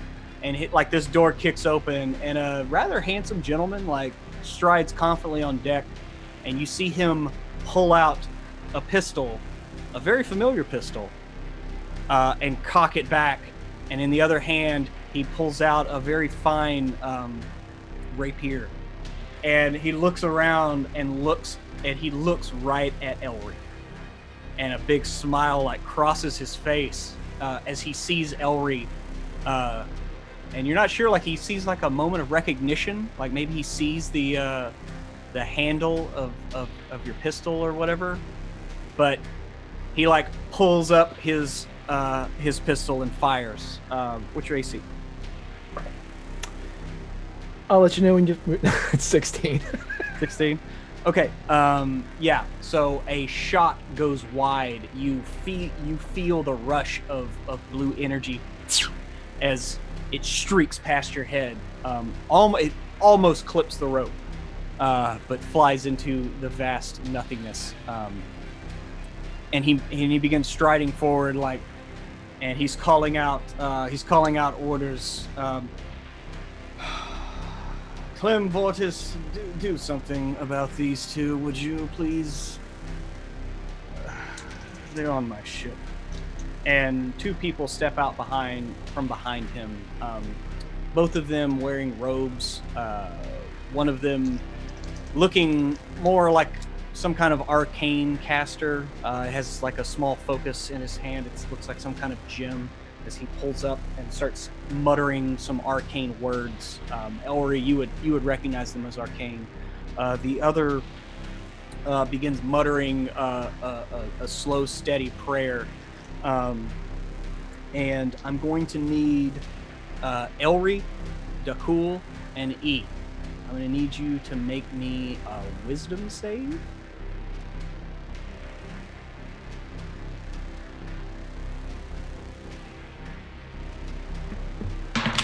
13. Ooh, dirty 20. Dirty 20, okay. 18 plus 1. Now, here's my question. Yeah. With luck, can I make E re-roll her, or is it just my enemy and me? It's just your enemy and you. You can only manipulate Okay. what you're dealing with directly. Okay. Okay, I'm sorry. That's my bad. I'm a bad DM.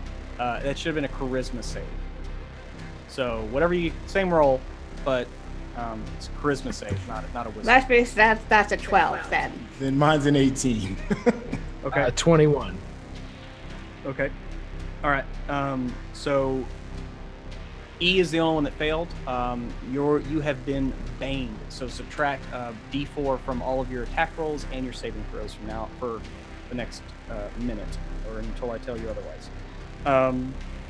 And then the other, the mage who's like casting, and he says some words, and you see fire like light up, and Dakul, a bolt of flame comes streaking at you.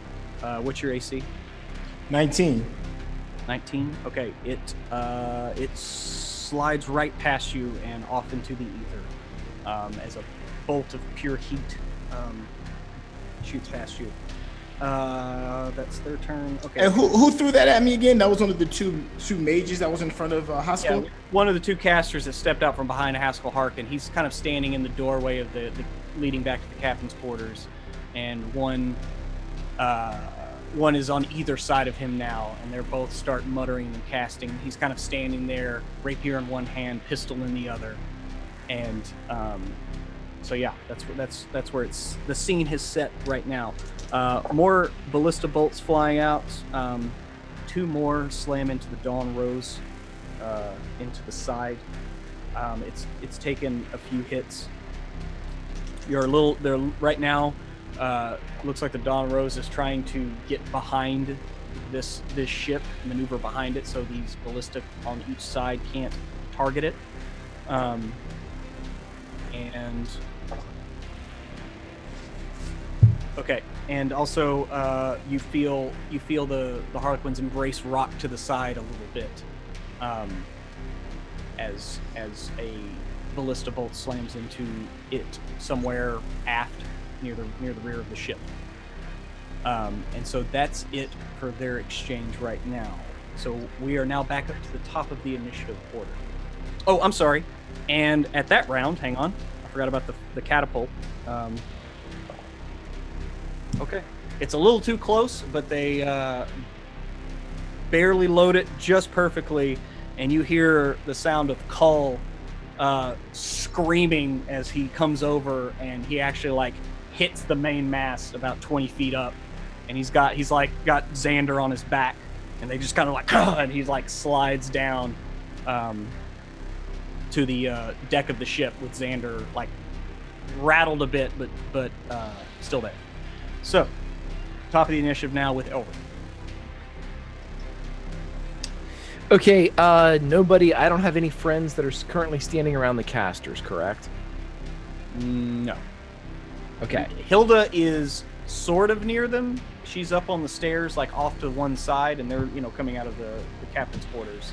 So she's near them, but she's, like 20, 25 feet away. I can't get into them yet, or I will die. I'm going to do the same thing I did before, only this time Elry's going to land on the deck. He's going to slide towards the sailor that's closest to E404, and he is going to attack as he slides past with his rapier. 6 plus 7 is a 13. 13's a hit. Okay. So with a 13... 2, 6. Oh, slightly better. 2, 6.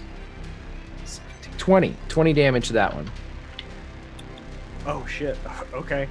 Yeah, you hit the deck, pop a roll, you come up and you slip your rapier like right around the kidney, and it slips up into the rib cage. Like he's about to scream and take a swing, but you just take the air right out of him. He's like and he slides to the ground and off your rapier. Oof. Okay, he is then going to use my halfling proficiency to move through the spaces that other people occupy, and he is going to disengage, but he is going to be moving in between the enemy towards the casters and the captain. Asshole Markin. Yeah. Gotcha. Okay, yeah, and he sees all this, and he's like eyeing you like with a almost like a smile and a nod of like acknowledgement, like well struck. It's you and I, prick. Okay, so that's Elry. Hilda. All right, so you said Hilda is 20 or 25 feet away from Harkin and his caster cronies. Yes. Yeah, if you went down the stairs and around to them, it would be that would take about 30 feet of movement. You technically could like jump down to the deck and kind of go as the crow flies. Well, I only really need to be within 15 feet of them to do most of what I do. So I'm going to go. I'm just going to go halfway down the steps. If they want to come over here, they can. And I'm going to move my spiritual weapon. It is going to hit the one that is not praying. It's going to hit the other caster. Okay, the mage. Yes, the mage. Okay. There's a 13 hit. 13 does not hit.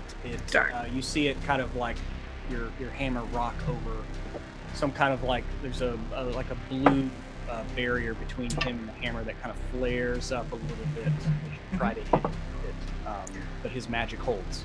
All right. Well, still, if they are within 15 feet of me, then they need to save DC 14 Wisdom, or take 19 damage. Okay. So if you only move 15 feet down the stairs, only the caster on the left is more of a. You could tell they were praying. The cleric. They're within the edge of your spirit guardians. Okay, well, I would go as far as my move is 25, so I can't get right up on them. Right. Well, I mean, the thing is, where they are, if you went halfway, no matter where you are on the stairs, you're still only going to be. That's the only Getting guy. one. He's on the far left, right? So you'd have physically closer to them. Okay. In that case, then I will get a little bit closer. I'll do my move, 25 feet. Okay. You can. Okay. In that case, you can get down. Like I said, you can run down to the end of the stairs and come back up just a little bit, and you could get the caster or the cleric and Harkin. Okay. DC 14, Wisdom. Okay. It looks like the caster failed. 19 radiant damage as the celestial clerics who do not care about them hit them as part of their work because we are all part of the Forge. Okay. Gotcha. So you hit this guy, and he, as the hammer comes along and just slaps him across the face as it travels by, and there's a scorch mark on his beard, his light growth of beard. All right. Action move. Okay. So that's the end of your action. Yes. Cool. Yes, I would like to evaluate the battlefield from where I am standing. Okay. Well, E dropped 2 of the guys that were lit up by the fairy fire. Okay. Yes. So there are 3 more that are still lit up, and then there are 2 more on deck that are. So there's still 5 midship that are kind of fighting with y'all, right? Right. And then there's still the crew at the top, at the front of the ship. There's 4 members up there reloading the catapult, and that's all you see on deck right now. Okay, and Haskell is far too far from me, right? Correct? He is he's a little over. No, he is a move action away. Like he's at the rear. He just came out of the captain's quarters, but it's him and 2 casters side by side. Okay. And where is Elry in regards to all of this? You hear him like hooting and hollering above you, and you're pretty. Oh, sure actually, yeah, I'm on the ground now. That's right. I'm weaving through towards the casters and the captain. Well, then you see Elry weaving between some guys. Looks like he's heading towards. Yeah. Okay, so the only way that I can get close to Haskell and his 2 minions is to use Step of the Wind again, correct? No. He's about a move action away. So, remember, you were at the very back of the ship, so you had to move all the way down the stairs and then get to midship. So now you're at midship, and you can get to right at the base of the stairs. Is basically where they are. So yeah, you can get there in 1 move. Because also you're like 35 feet, right? Yes. Yeah. You can totally get to them. You can get to any of the 3. Okay, I believe V404 can handle the rest of these wounded soldiers without taking too much damage. So I am going to move towards Haskell and his 2 minions with haste. I would like to make my movement there. Okay. To straight to Haskell, and I want to use Stunning Strike. Okay. So you're gonna move straight up to Haskell, and you're gonna try to use Stunning Strike. So That is correct. Give me an attack. 17. I'm stuck on 17. Okay. So you going in with the sword? You going with a punch? How are you? Oh doing? no, this is sword work, right? Oh, actually, I'm sorry, young. I'm going in with the punch. Excuse me. Yes, I'm going in with a punch so that I can have a +2 to my armor class front and armed attack. Okay. Yeah. For going one of your sword attacks, totally.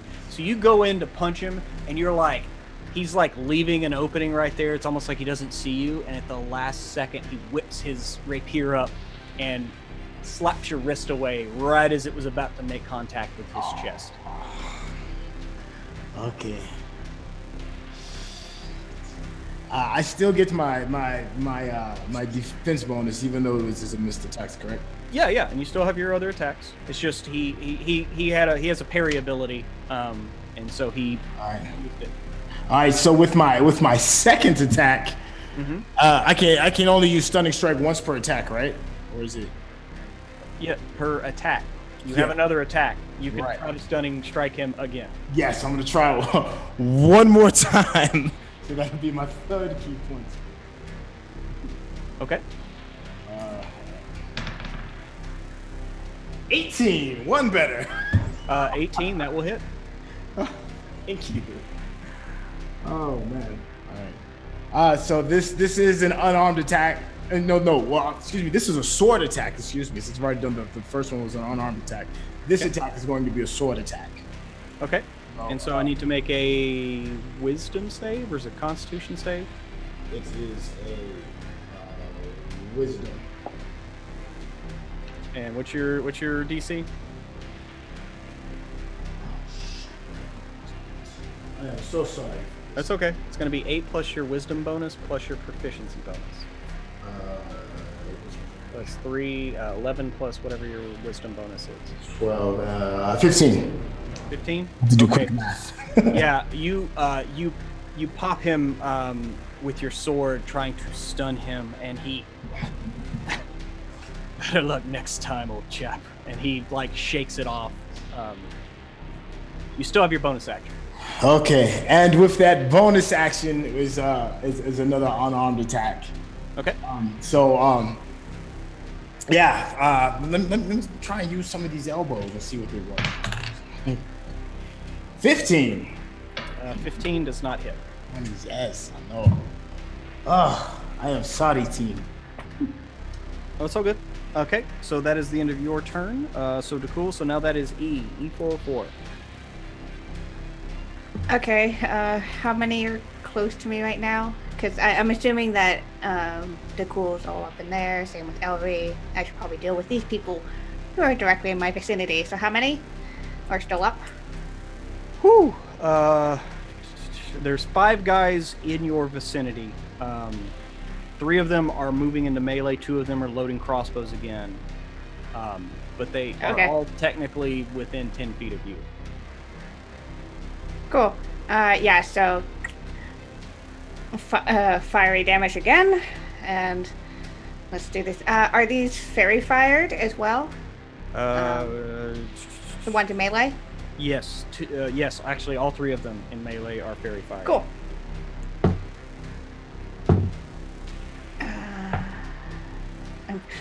Only a whole bunch because of things. That's a 14 to hit one of them.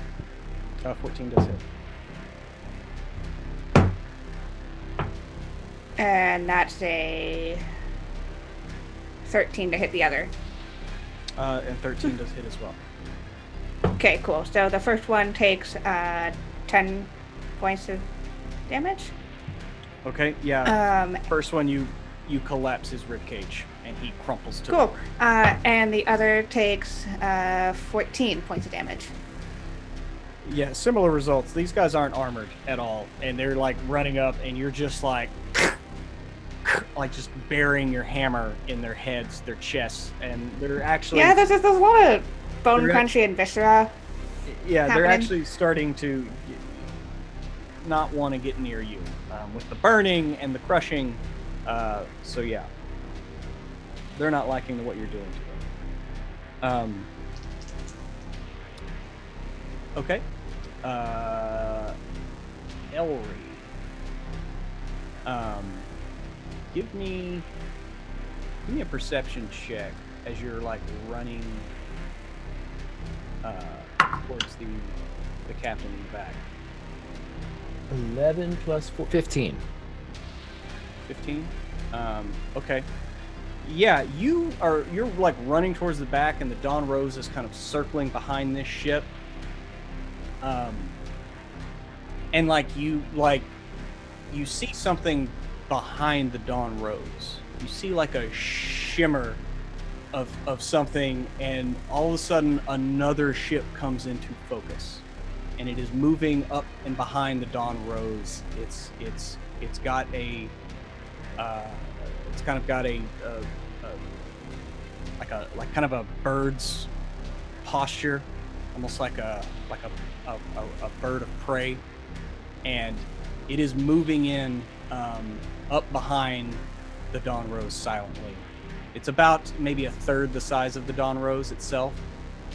But yes, that is what you see as it kind of shimmers out of nowhere and is moving up. How far away? We're in short range combat now between the two, the Dawn Rose and the Harlequin's Embrace. What's the range on that? I mean, you're within. Are you? What do you want to do? Like a message or? Yeah. Am I within 120? Of someone on the deck of the Dawn Rose? Or, yeah. Yes, you could hit. You see both Lorne and Templeton Ledbetter like yelling out to the ballista crew to reload.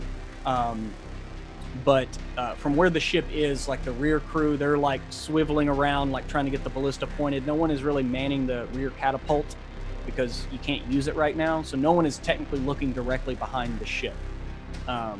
but you do. But yes, there are multiple people that are within range of your spell. Okay, so Elry's going to break ranks through the people as soon as he sees this, skid to a halt, kind of lean out as far as he can over the banister, actually out into space off of the Harlequin's embrace. He's going to flip the copper wire up into his mouth as he points at Ledbetter and says, "Behind you, buddy!" And he like snaps around and looks, and he sees this. Like, he sees it. He's like, what the hell? Fucking Dragonborn, damn it. And, you know, like, you hear him say that. And he's like, he doesn't, like, really bother to, like, he's responding. So the first 25 words come back to you of, you hear him say, Dragonborn, damn it, turn around, we might be boarded. And it kind of cuts off at the end of the spell. But that's what you get in back.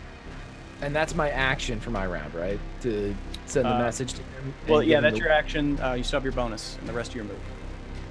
The bonus is I am going to move as close as I can to the casters, and then I'm going to hide. Okay. Where are you attempting to hide? I only need to have a creature that's bigger than me to hide behind. So anybody, a sailor, you know, just line of sight, not in melee. Just if I can slip behind a one of the ballista, one of the anything I can think of, you know, even the railing itself, if I can. Okay. Yeah, I mean, just get close again. Okay. Yeah. Cole, he, you know, landed near midship, so you think you can like move close enough to him to kind of not be seen. I mean, he is a much larger target than you are. Yeah, so he does that whole like classroom thing where you're running down the hall and then you walk by the door and then you run down the hall. And he just runs up the hall and then just walks behind him. Mm-hmm. Okay. So you're doing that. Give me your hide. 26. Okay. So you hide there. Next is actually I'm sorry.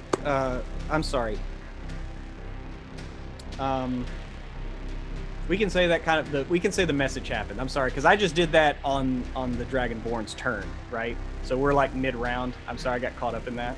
So we'll say, my bad. No. Well, I'll let the message fly because that's dramatically appropriate. But the pirates, it is now their turn. So, Elry, you were still kind of like out in the open. Dakul, you have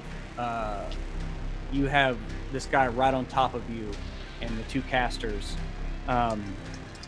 First off, they both start pivoting to the side away from Hilda's spell, and so the caster, the cleric, moves further back into the captain's quarters to get away from it, and the captain himself swings around on the other side of you, Dakul. The mage moves further to his side of the ship, away from Hilda.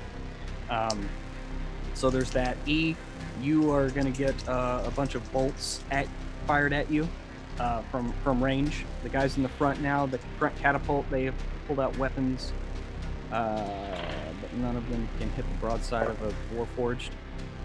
You do get hit twice for 10 damage. Dakul. The wizard himself, he says some arcane words and stretches out like 3 fingers at the end, and you see fire lick down all 3 fingers and then swoop out and back in towards you as he casts Scorching Ray at you. Okay. What's your AC again right now? It's 21 now. Nice. 21. Yep. Two of them still manage to hit you. So you take 6 and 4, so that's 10 fire damage as 2 of these Scorching Rays still manage to find purchase. You see the cleric, as he's backing up, cast a spell on Harkin, and you see some of the burn, the radiant burns on his face clear up a little bit. Looks like they maybe healed him, and you can tell like the cleric is pretty beaten up. He did not like being in that spiritual guardians, but he casts a healing spell on Harkin, and Harkin himself goes goes to work on you, DeCool, with his rapier. Okay. I got a 16 and a 25. So that's going to be 6 more damage from his rapier. There's that. E4 shot. More ballista crew are going to shoot at the Dawn Rose. Yep. And one more bolt slams into the Dawn Rose in its side. On its side. It's now taken about 5 or 6 shots. Taking a little bit of damage, actually. And then Dawn Rose retaliates. So Cull, he comes up, E4, and yeah, he comes up. He's got his like brass knuckles on, and he just goes to town on this one guy, beating him to a pulp, all the while just like screaming bloody murder and like, "Let's kill him! Let's kill them all!" And he's just like pounding this guy down into a pulp, into the ground. Xander himself is going to cast a spell at. Where's my Xander card? There he is. Xander is going to cast a spell at the front of the ship towards the catapult and those guys. He moves over and takes a deep breath in and exhales and pushes his hands forward, and a flamethrower erupts basically from his hands. And he manages to catch a couple of the guys in the fire, but more importantly, he starts catching the catapult on fire. One of the guys who was helping load the catapult succumbs to the flames. The other managed to hop out of the way before they fully perish. And then the Dawn Rose retaliates. They start moving people towards the back of the ship. You see Ledbetter yelling for boarders to move up, and the guys at the back who are firing the ballista to turn and look. And you see them like turn. They're not going to be able to crank the ballista around towards the ship, but they do like pull out like crossbows and start firing at this ship at the rear of the Dawn Rose. And so that is what that happens, and we are back to the top of the initiative. I would just do what I did. Okay, so you can move up and get within range of the mage if you want. Okay, yeah, but we're saying though that what I did now with the message and everything occurred during my turn, correct? No, it's an extra little action, but it's just a message. It's fine. So it's your turn. Okay. I'm just saying the movement and the hiding was nullified, and you were still out in the open. So. Oh, okay. Cool. Okay, so I have like a full bevy of a whole suite of actions for me here. Yep. Okay. Well, then he's going to move into the. I don't like the priest. Can I get into the priest? No, the priest. Remember, the priest back into the captain's cabin. Oh, okay. Okay. And so now Harkin is near the front, and the wizard has moved kind of starboard to that staircase away from Hilda, as the captain and DeCool are engaged in combat. As DeCool's kind of like right in the edge of Hilda's spirit guardians. Okay, so if I go into the wizard, I'm not going to be going into the spirit guardians. I'm going to be just outside of it, correct? Yeah, no, you're further away than even DeCool and the captain are. Okay, let's take him out then. He's going to go right into the wizard and attack with the rapier. Okay. That's a nat 1, but as a halfling, I get to re-roll those. Yep, that's the great thing about halflings. That 15. 15 on the wizard.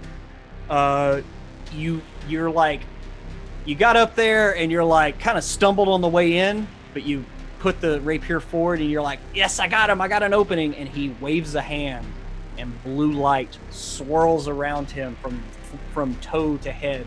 And right as your rapier's reaching his side, deflects off a magical shield that he brings up at the last second. Oh, I've got that one too.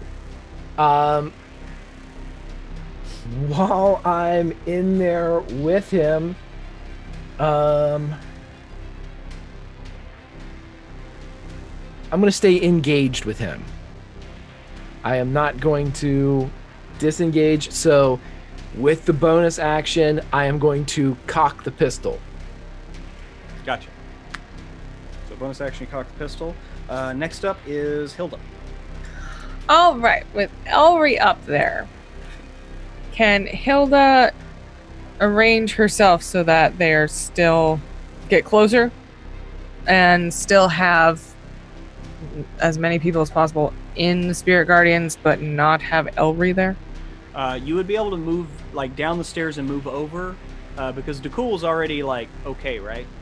Dakul's fine because I could see him. Right. So you can move where you can catch Haskell and you could catch the cleric again. Like move down and closer, but you would not be able to catch the wizard because of where Elry is. That's okay. So I'm going to move there, and I am going to do that. They need to make a DC 14 Wisdom save. Okay. How much damage? Only 16 this time. Shit. Okay, so with that, the cleric drops in the back. Oh, what a weakling cleric. Yes. Okay, and then Haskell, he's still standing. Okay. If he's still standing, then the spiritual weapon will go and take a little on him. Okay. No, it won't. That was an 8. But just to knock it away. Yeah, but I still haven't taken my action yet. So, I'm going to cast a guiding bolt at Haskell. So I need to make a ranged spell attack. And that's a 16 plus a 6, so 22 to hit. 22 to hit? Yes. Okay. Well, that's metagaming. He, as your bolt comes in, you see him like mutter a word and like flick his hand, and a ring on his finger like flares up, and you see that same blue energy from the wizard like swirl up around him. Mm-hmm. But your bolt still manages to hit him. Excellent. All right, that's 4d6 damage. So give me just a second.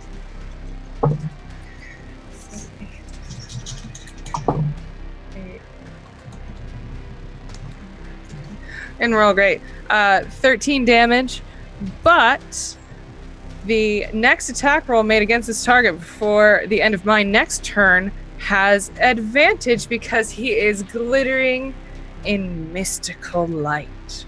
Yeah, as your guiding bolt, which I mean, does it just look like a hammer flying at people? Let's mix it up. It looks more like a chisel or a gouge, something like that. Yeah, it comes flying at him and it bores its way through the shield that he cast and strikes him in the chest. Actually, it looks like a crazy bellows. Those are fun. Crazy bellows? Okay. It's like bellows, and it just. Okay.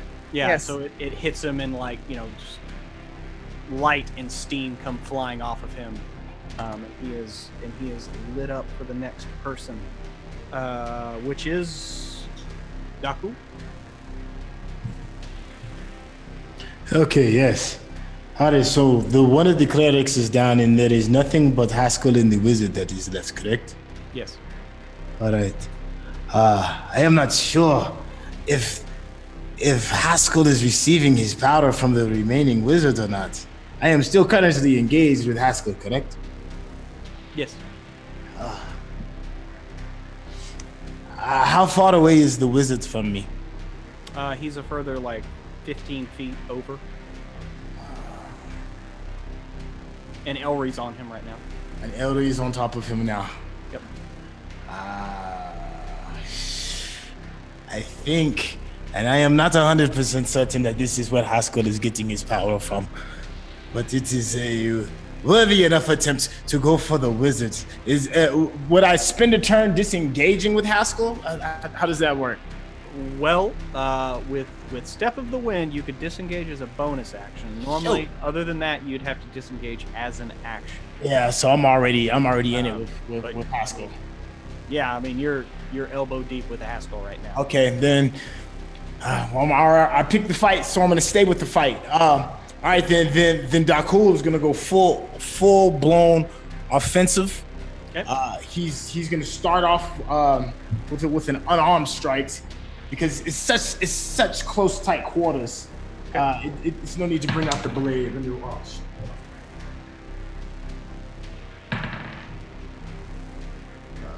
What is 14 and 8? That's 22. 22 just hits. Yes. Yeah, as you can see, that blue energy is still around him for the moment as it's still lingering. So yes, it just hits him. Nice. 5 and 6 is 11. And I want to continue attacking. So I hit him with the unarmed strike first, and then now I'm going to grab my sword once I finish my unarmed attack, because I see that he's open. So let's keep business moving. Okay. And how much did you do? How much damage did you do with that first one? 11. Okay, cool. Just want to make sure. And this next roll is 17, and 8 is 25. Yeah, that's a definite hit. And that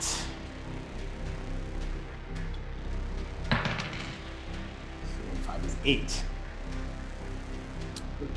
It's going to be 8. Yes. Okay, 8 more damage. Okay. Yes.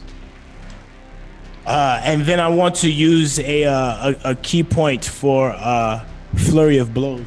Okay, so 2 more unarmed strikes. So go ahead and give me those.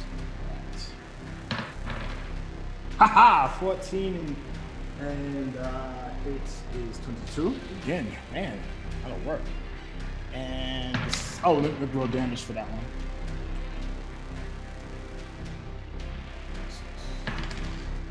5 and 4 is 9. So the first one is 9 damage. Okay. And the second unarmed. Fail, critical 1. That didn't nothing. Okay, yeah, that last one, he like pops the rapier on your wrist, and you kind of like hits a pressure point as you got a little overzealous. Okay. And so that is, unless you want to move away. Yeah, because that was an attack plus an unarmed plus my key point with the 2 unarmed, so I still got 1 more attack, right? No, you did your 2 attacks and you did your 2 unarmed strikes. So Okay. That's your 4 attacks. All right. Okay. And you still have your +2 to AC. So Yes. E404. So you still have the guys at the front catapult. They all like have drawn weapons. One of them perished from Xander as he's like holding this this jet of flame, or it burst out from him. You still have like. You can move and engage, like the nearest clump of enemies that you can engage. There's 3 of them over to one side that were firing at range, and then there's the 3 at the front of the ship that you can fire. But you'd have to. Yeah, that's fine. Now that I'm level 5, I'm also faster, so Okay. I got 40 feet of movement. So I'm gonna go after the people who were close to the catapult or the ballistas, whatever. Mm-hmm. So yeah, recalculating, new danger, incoming, and goes and tries to attack them. So as soon as I get into range, activating the aura to get as many of them as possible. Okay. Then let's do this.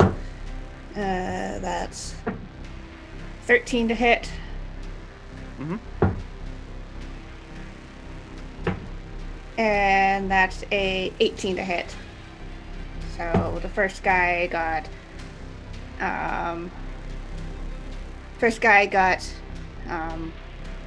11 points of damage, and the other guy also got 11 points of damage. Okay. So yeah, those 2 guys has been the chorus of E, which is just Burn, then hammer. Yeah, just burn and then hammer, and these guys are just like falling like wheat before the scythe. I mean, these are just pirates, and you were just tearing through them. It's just there's a lot of them on the ship. And so anyway, You drop 2 more guys. Okay, so anyone who Elry, you are over on the side of the ship where you can see like the Dawn Rose like moving by, and this ship is right on its tail, like this other ship, this Dragonborn ship, and you see like the front of the ship, like the cockpit of it, like the nose of it kind of open up, and you see a Dragonborn, like it is the one from the auction, without a doubt. And he like runs and jumps,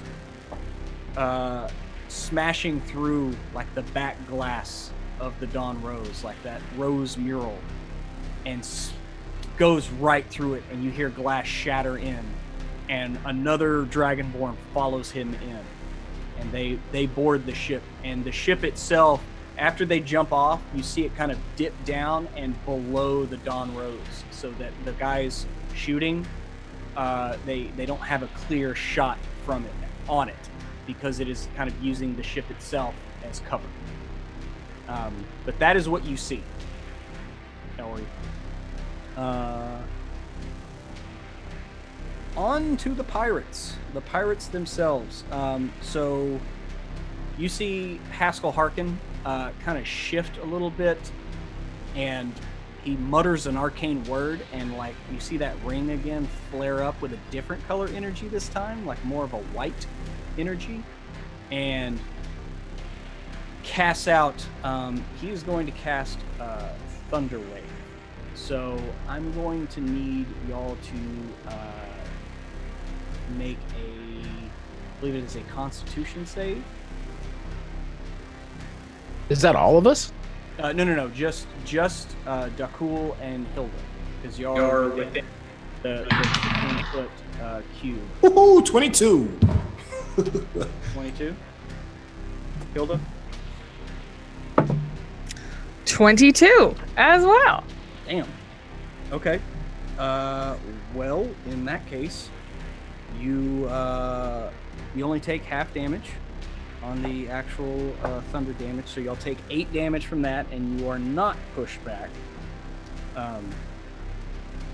And so he kind of mutters a curse under his breath at that, and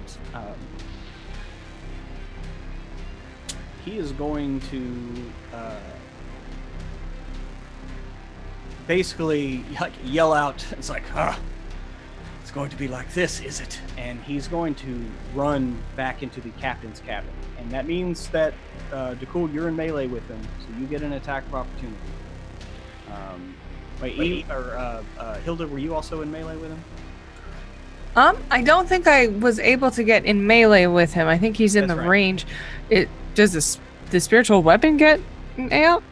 No. I would say that if you had Warcaster, I would allow you to make a spiritual weapon attack, since that's kind of a spell. But yeah, maybe that's a good reason to take that feat. You never know. But he's going to run back into his cabin. So Dakul, you can go ahead and make either sword or unarmed, just one melee attack. It's just one. It's one melee attack. Yep, as he's an attack of opportunity. All right, but I roll with advantage, right? Because of attack of opportunity, or am I overstepping my bounds right now? No, technically, your first attack should have been an advantage, but you hit him anyway because of the guiding bolt. But no, I mean, it's just you get an attack. That's the thing. Since he did not disengage, okay, you get an attack on him. Got you. 8 and 15 is 23. Yeah. 23. Yeah. Yeah, that is definitely a hit. All right, so let me do my D8. 5 and 2 is 7. 7. 7. Okay. So yes, you see him bolt through the door, stepping over the fallen body of his priest, and he moves back into his cabin, kind of around the corner and just out of sight. And so that is what you see. Okay, just so I can know, just for reference, the other wizard is behind me, right? Like, am I in the doorway of him going back into his little hovel? Yeah, you're just outside the doorway, going back to the captain's caverns. Or quarters. The stairs going up above that on the poop deck are on either side of you. The wizard is right in front of the stairs, off to your left, with Elry engaged with him. And about 10 feet in front of you is the body of the priest, and he's, like I said, he's moved a little bit further in and kind of off to the right. Okay. And so, with that, E, you're going to more crossbows plunk into you. Yeah, you're going to take 10 more damage from crossbows. Just clunk, clunk. As these guys are trying to stay away from you, but it's getting increasingly hard to move around because also Cull is up here just smashing people, so there's not a lot. You hear them calling for, like, get up here, we're being taken. And that's the end of that. The Dawn Rose itself, not as much firing from the Dawn Rose as Templeton has seen them burst into the actual, like, rear of the ship, and now he's, like, yelling for people to run, into the kind of the little, like, meeting area in the back where y'all's navigation room, and they're, like, hammering against the door, like, trying to get in there, but it looks like maybe the door was barred from the inside. And so that is where that is, although one of the ballista fires again, and to no avail. It bounces off the ship and does no damage. Cull, he continues assailing sailors, and Xander lets loose a bolt of flame, setting the catapult further on fire. The catapult is like wholly, like, burning right now. Like, the front of the ship is starting to catch flame, and you can smell, like, strong smoke is filling the air bubble here. And so now we are back around to the top of the initiative. I will be a fantastic player and let you know, Pruitt, that the mage did not do anything. Oh my God! Yes, thank you. I'm glad you're such a great player. So the mage, he turns on you, and you see him reach a hand out. What's your AC? It starts at 16. Okay. So I got a 21 to hit. Well, shit. Okay.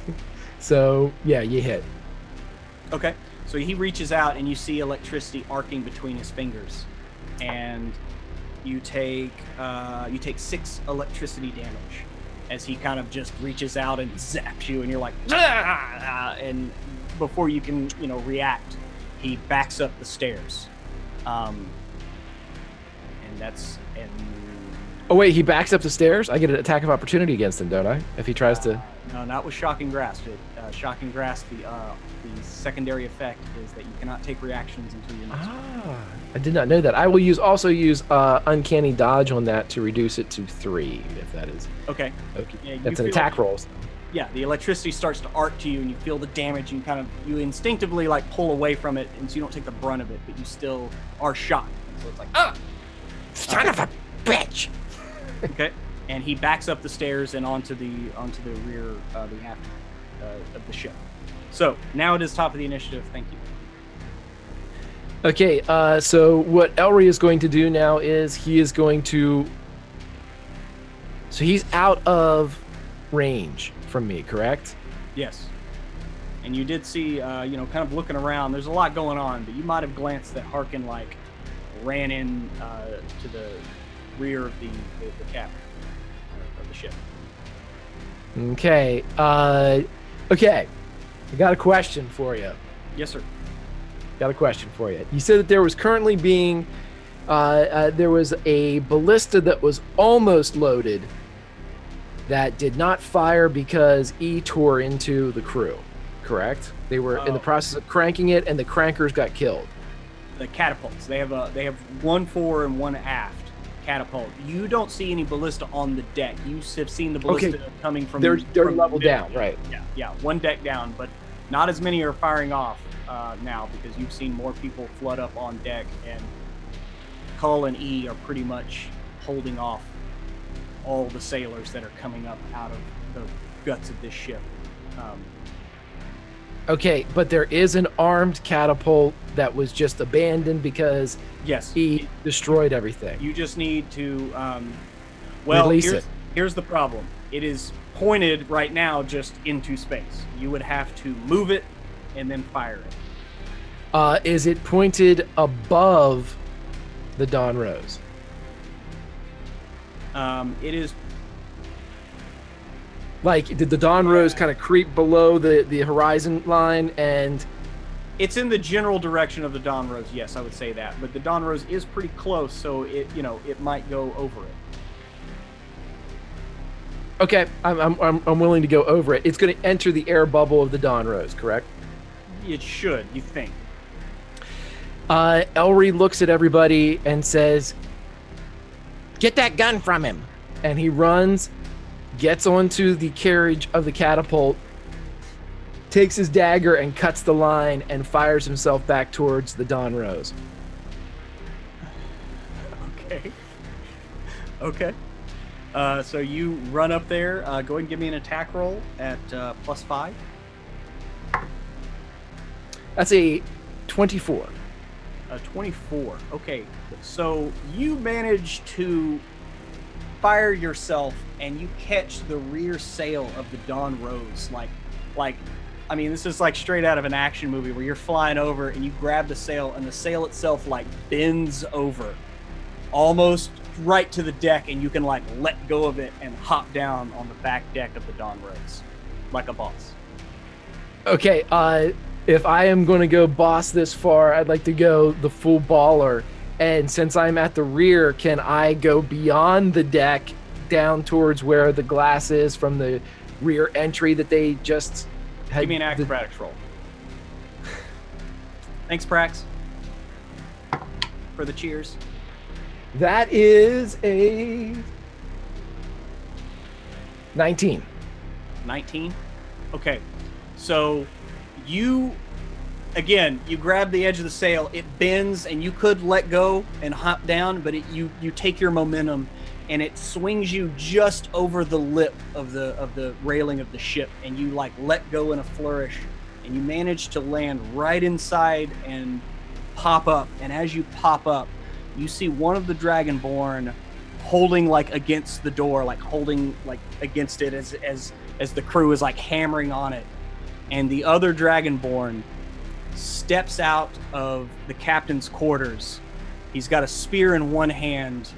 He's not wearing armor. It's more like a mesh netting. And like I said, like I described these as last time, they have like small like birds of prey and like fanged like skulls like around their waist, and he's got like this flat mask on. You can't really see his face, his hair sticking out behind it.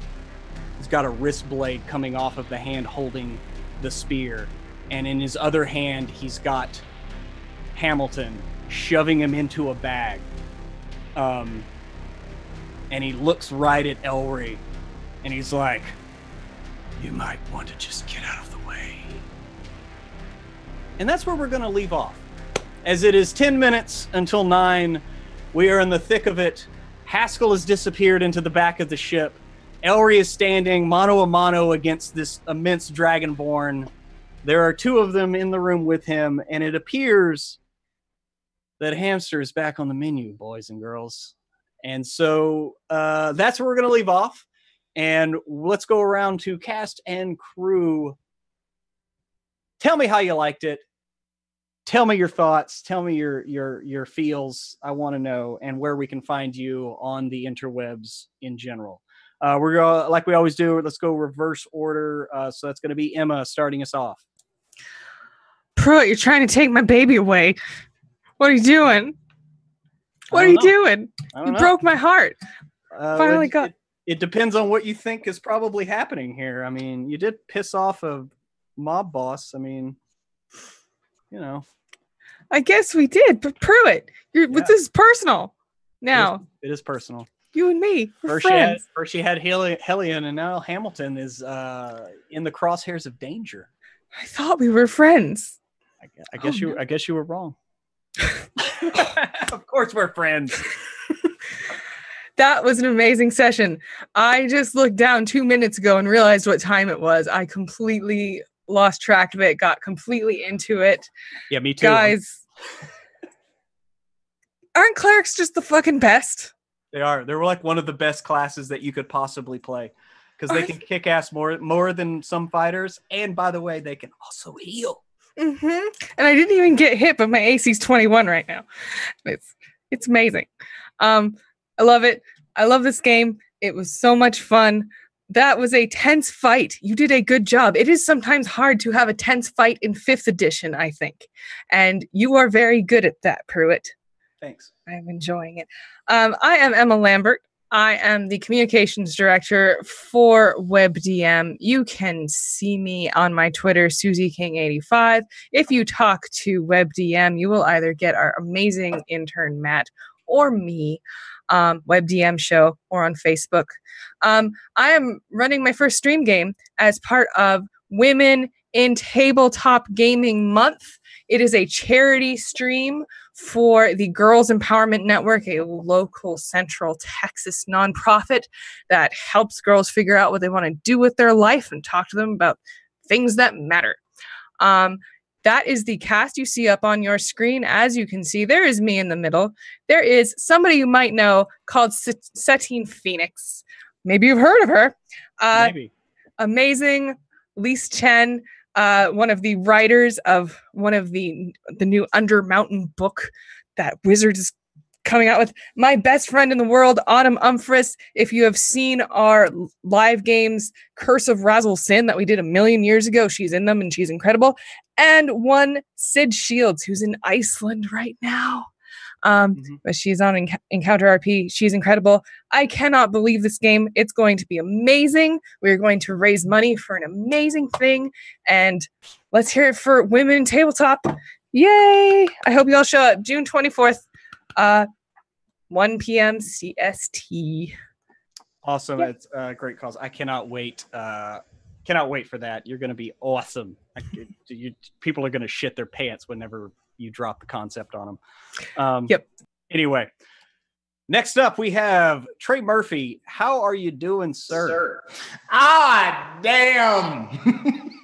Why, bro? Why you got to do us like this? You got my brain going all over the place. It's like I'm trying to think like chess, but all I keep playing is checkers. So I'm looking at my teammates like, huh? No, for real. I think we could piecemeal some kind of way to kind of like battle back and figure out some things. I mean, we are like in the real nitty gritty of it, like for real. Like it's going to be some tough decisions that are going to have to be made, and I feel like some L's.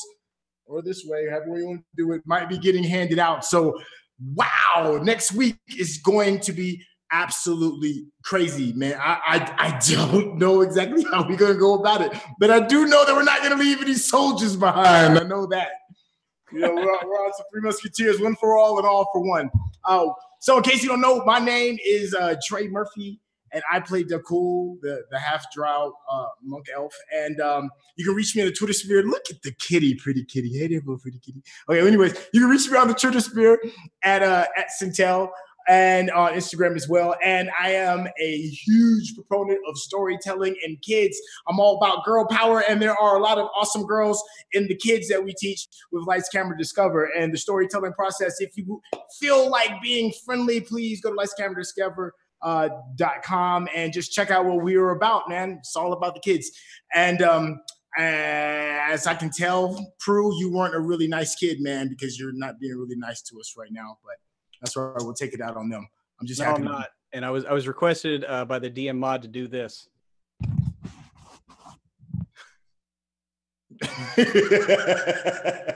And now, Miss Kiana, I believe you are wondering why I brought you here this evening. Please introduce yourself. Tell us how you feel about the game. You're awful. No, I loved it as always. Holy shit, that fight. My God. Even with the Bane, my dice were blessed this evening, and I was just killing things left and right, and I am very pleased with myself. Probably a little too pleased with myself. Man, maybe I should be worried about that. But you know what? It was great. E was kicking ass. We also got a little snippet of E backstory. So that's oh man, I'm so excited. I'm a little afraid, but super excited. But yeah, you guys can find me until next Tuesday over on the internet, all over the place. I do a whole bunch of things. What is time? I don't know. I am over on Twitter at Kiana S, that's pretty much where you can find everything that I do. But I'll highlight a couple of things. I'm on podcast called Lady Slaying Dragons, which is me, two cool ladies talking about all things tabletop. Releases new episodes every Sunday. On Mondays, I'm over on Encounter Roleplay playing Call of Cthulhu in the afternoon with Greg as my keeper, trying to kill me as always. On Wednesdays, I'm over on Straticus' channel, DMing One Shot Wonders, which is me going through a whole bunch of one-shots with all sorts of people, new setting every month. We are starting Ravenloft tomorrow, and I'm so excited to do gothic horror and just get into the nitty-gritty and get real dark. It's going to be fun, guys. I'm also kind of all over the place in terms of off the table. I am kind of guesting in a whole bunch of games over there. And for Women in Tabletop Gaming Month, a week before Emma's fun game, I am running my first Call of Cthulhu game as a keeper. It's going to be super fun. So that's so check that out over with the RPG Lab. But yeah, can't wait to go back into it on Tuesday and do something with this fight. I don't know. Win it, run away. I don't know if he's gonna run away. It's great. It's gonna be fine. We're gonna be great. Yeah. Who knows? Yes. Hashtag free Hamilton. So yes, Greg, I went kind of out of order. I'm sorry, but I wanted to put you last, considering the predicament that you are now in. You are standing in the path of two Dragonborn, one of which is trying to take Hamilton. You got some decisions to make, my friend. Oh, I'm not worried about this because one, I don't care. Elry does not care about the hamster at all. So the worst possible person to stop and negotiate for the hamster's life is now in charge of it. So if this is by all means, it's going to be a very easy decision. I couldn't stop them. You know, I mean, who's going to argue with that? They were two Dragonborn. I love this game. And I have got to say this, that there was some cool, dope ass parts tonight. And Emma tore shit up. That Spiritual Guardians with the Forge and all the race, that was one of the coolest, dopest things that I have played in D&D in a long time. Just that imagery of it coming around. And then E404 just decimating motherfucker. I mean, just boom, boom, 2 deaths. Boom, boom. Every round, they were just laying waste. At some point, there has got to be, and this is a mechanic that has got to be put into 5th edition. I know there's an optional rule or whatever. When you see your compatriots as a bad guy getting leveled by somebody that is unstoppable, there has got to be a wisdom save at some point before you're like, I got to get out of here. I got to bribe. I'm breaking ranks. I am jumping overboard. I don't want to die. Because I mean, that is death incarnate coming at you in a 6.5 foot tall robot that is on fire. I mean, I'm going to kill myself before I let E404 kill me, but that's just me. Anyway, Grimjack21502 on the Twitches and the Twitters. You can find me all over the goddamn internet. Tomorrow you can find me on Encounter Roleplay as Laugh Love Lindy is going to be our keeper for the 1 to 4 Call of Cthulhu section. And I believe we're going to do a special trip back in time a bit. Maybe some old faces will appear. It's going to be fun. Friday, you can find me on my channel, Grimjack21502. Doing a little Firefly RPG action from 2 to 4 Eastern. You can find me on Saturday from 6 to 9 on Wizards of the Coast. We're back for some Learn by Play. And then on Sunday, it is the premiere of my Ode to All Things Pulpy as Pulp Cthulhu's Project Athena starts its season 3. And we will begin that from 7 to 9. Also, like Kiana said, Atomic Cthulhu, but we'll be back here next Tuesday to see just how the negotiations go. And also starting this month on my channel, Conan, Age Undreamed Of. Emma's a part of that. That'll be starting at the end of the month. And then we also have another Pulp Cthulhu show starting, Project Kronos. But guys, meet me back here.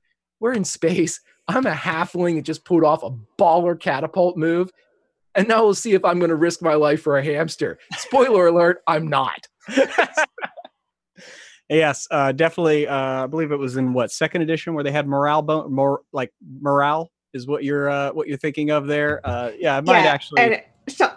After this session, I might actually start using morale because that was somebody in chat was like, "Oh wait!" After I done another round of killing, they were like, "Oh, where's the morale?" And someone said, "I think I got crushed in a rib cage."